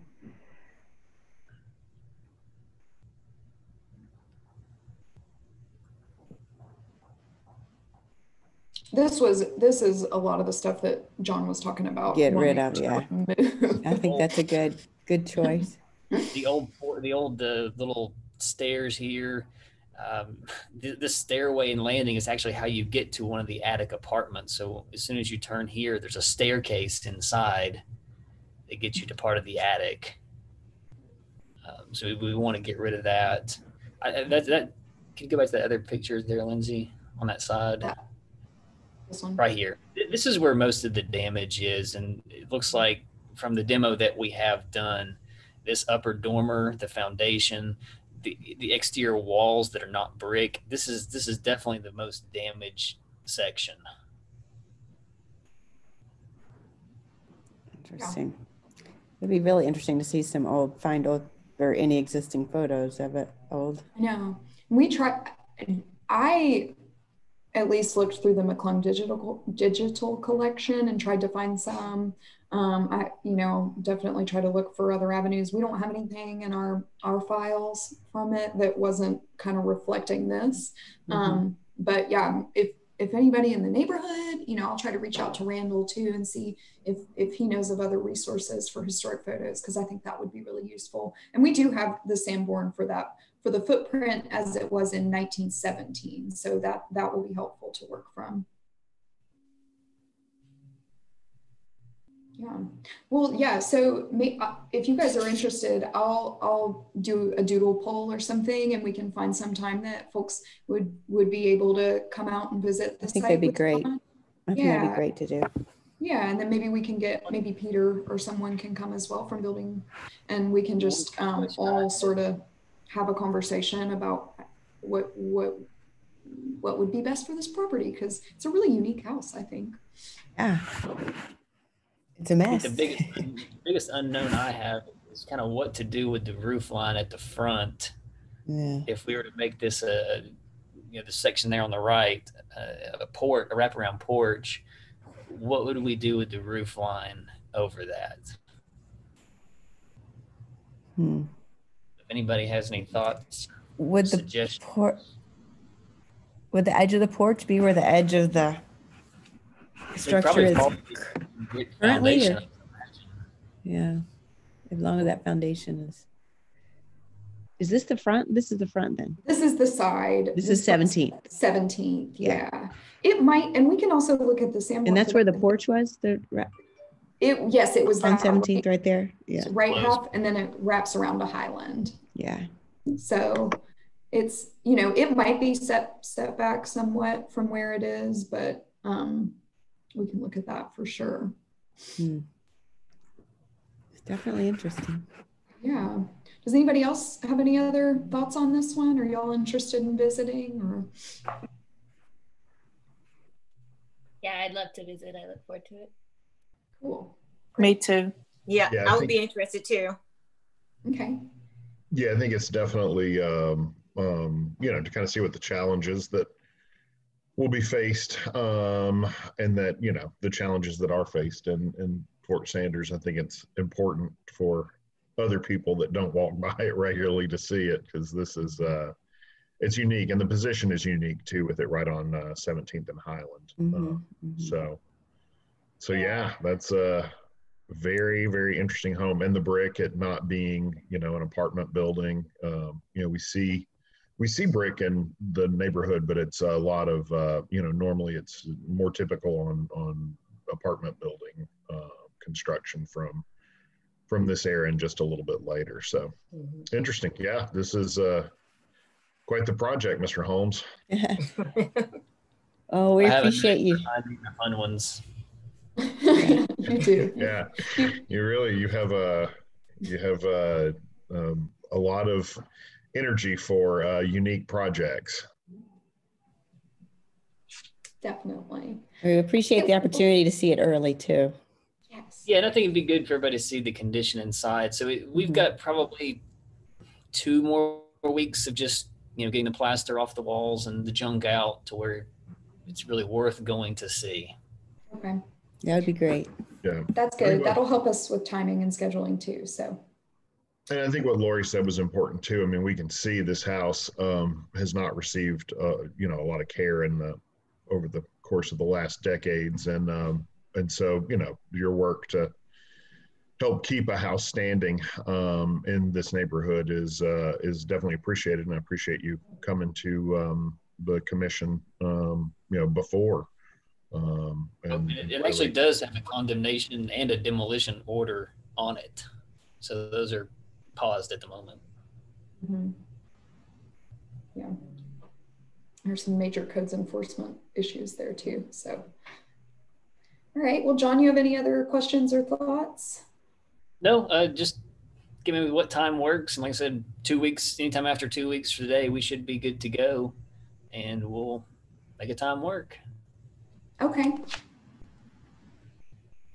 Well, thank you guys. Thank you, John. And thank you all for really making it through this one. It was good. All right. I think we're done. Lindsay, any idea? I think we'll be virtual next month. We can continue virtual, or have you heard anything? I haven't gotten confirmation one way or the other. Mike told the design review board last night that we would probably be back in person. So that might be the case. They haven't made a decision for planning commission yet. And then, you know, we've been kind of following all that one since it's more major. But I'll definitely keep you guys posted the first time I hear something. It's an interest. I went to there was a webinar about preservation commissions, like virtual meetings. And it's been interesting to see such a learning experience and like what's been easier for people. I'll send you guys the link to that if you want to read on it, because it was pretty good to see. But I'll be happy to see. I think it's worked virtually. I wonder if public involvement is easier in person. Yeah. But so I wonder if we hinder that a little bit. But yeah, I think it's worked.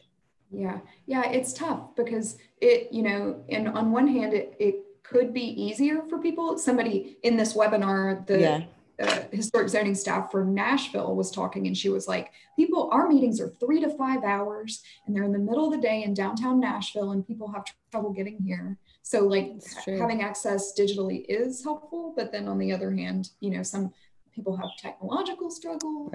Right. You know, it's been interesting. Yeah. All right. Thank you. Okay. Well, thank you guys. I really appreciate you all. Yeah. Good to see you next time. All right. See you Bye-bye. soon. Bye. Bye.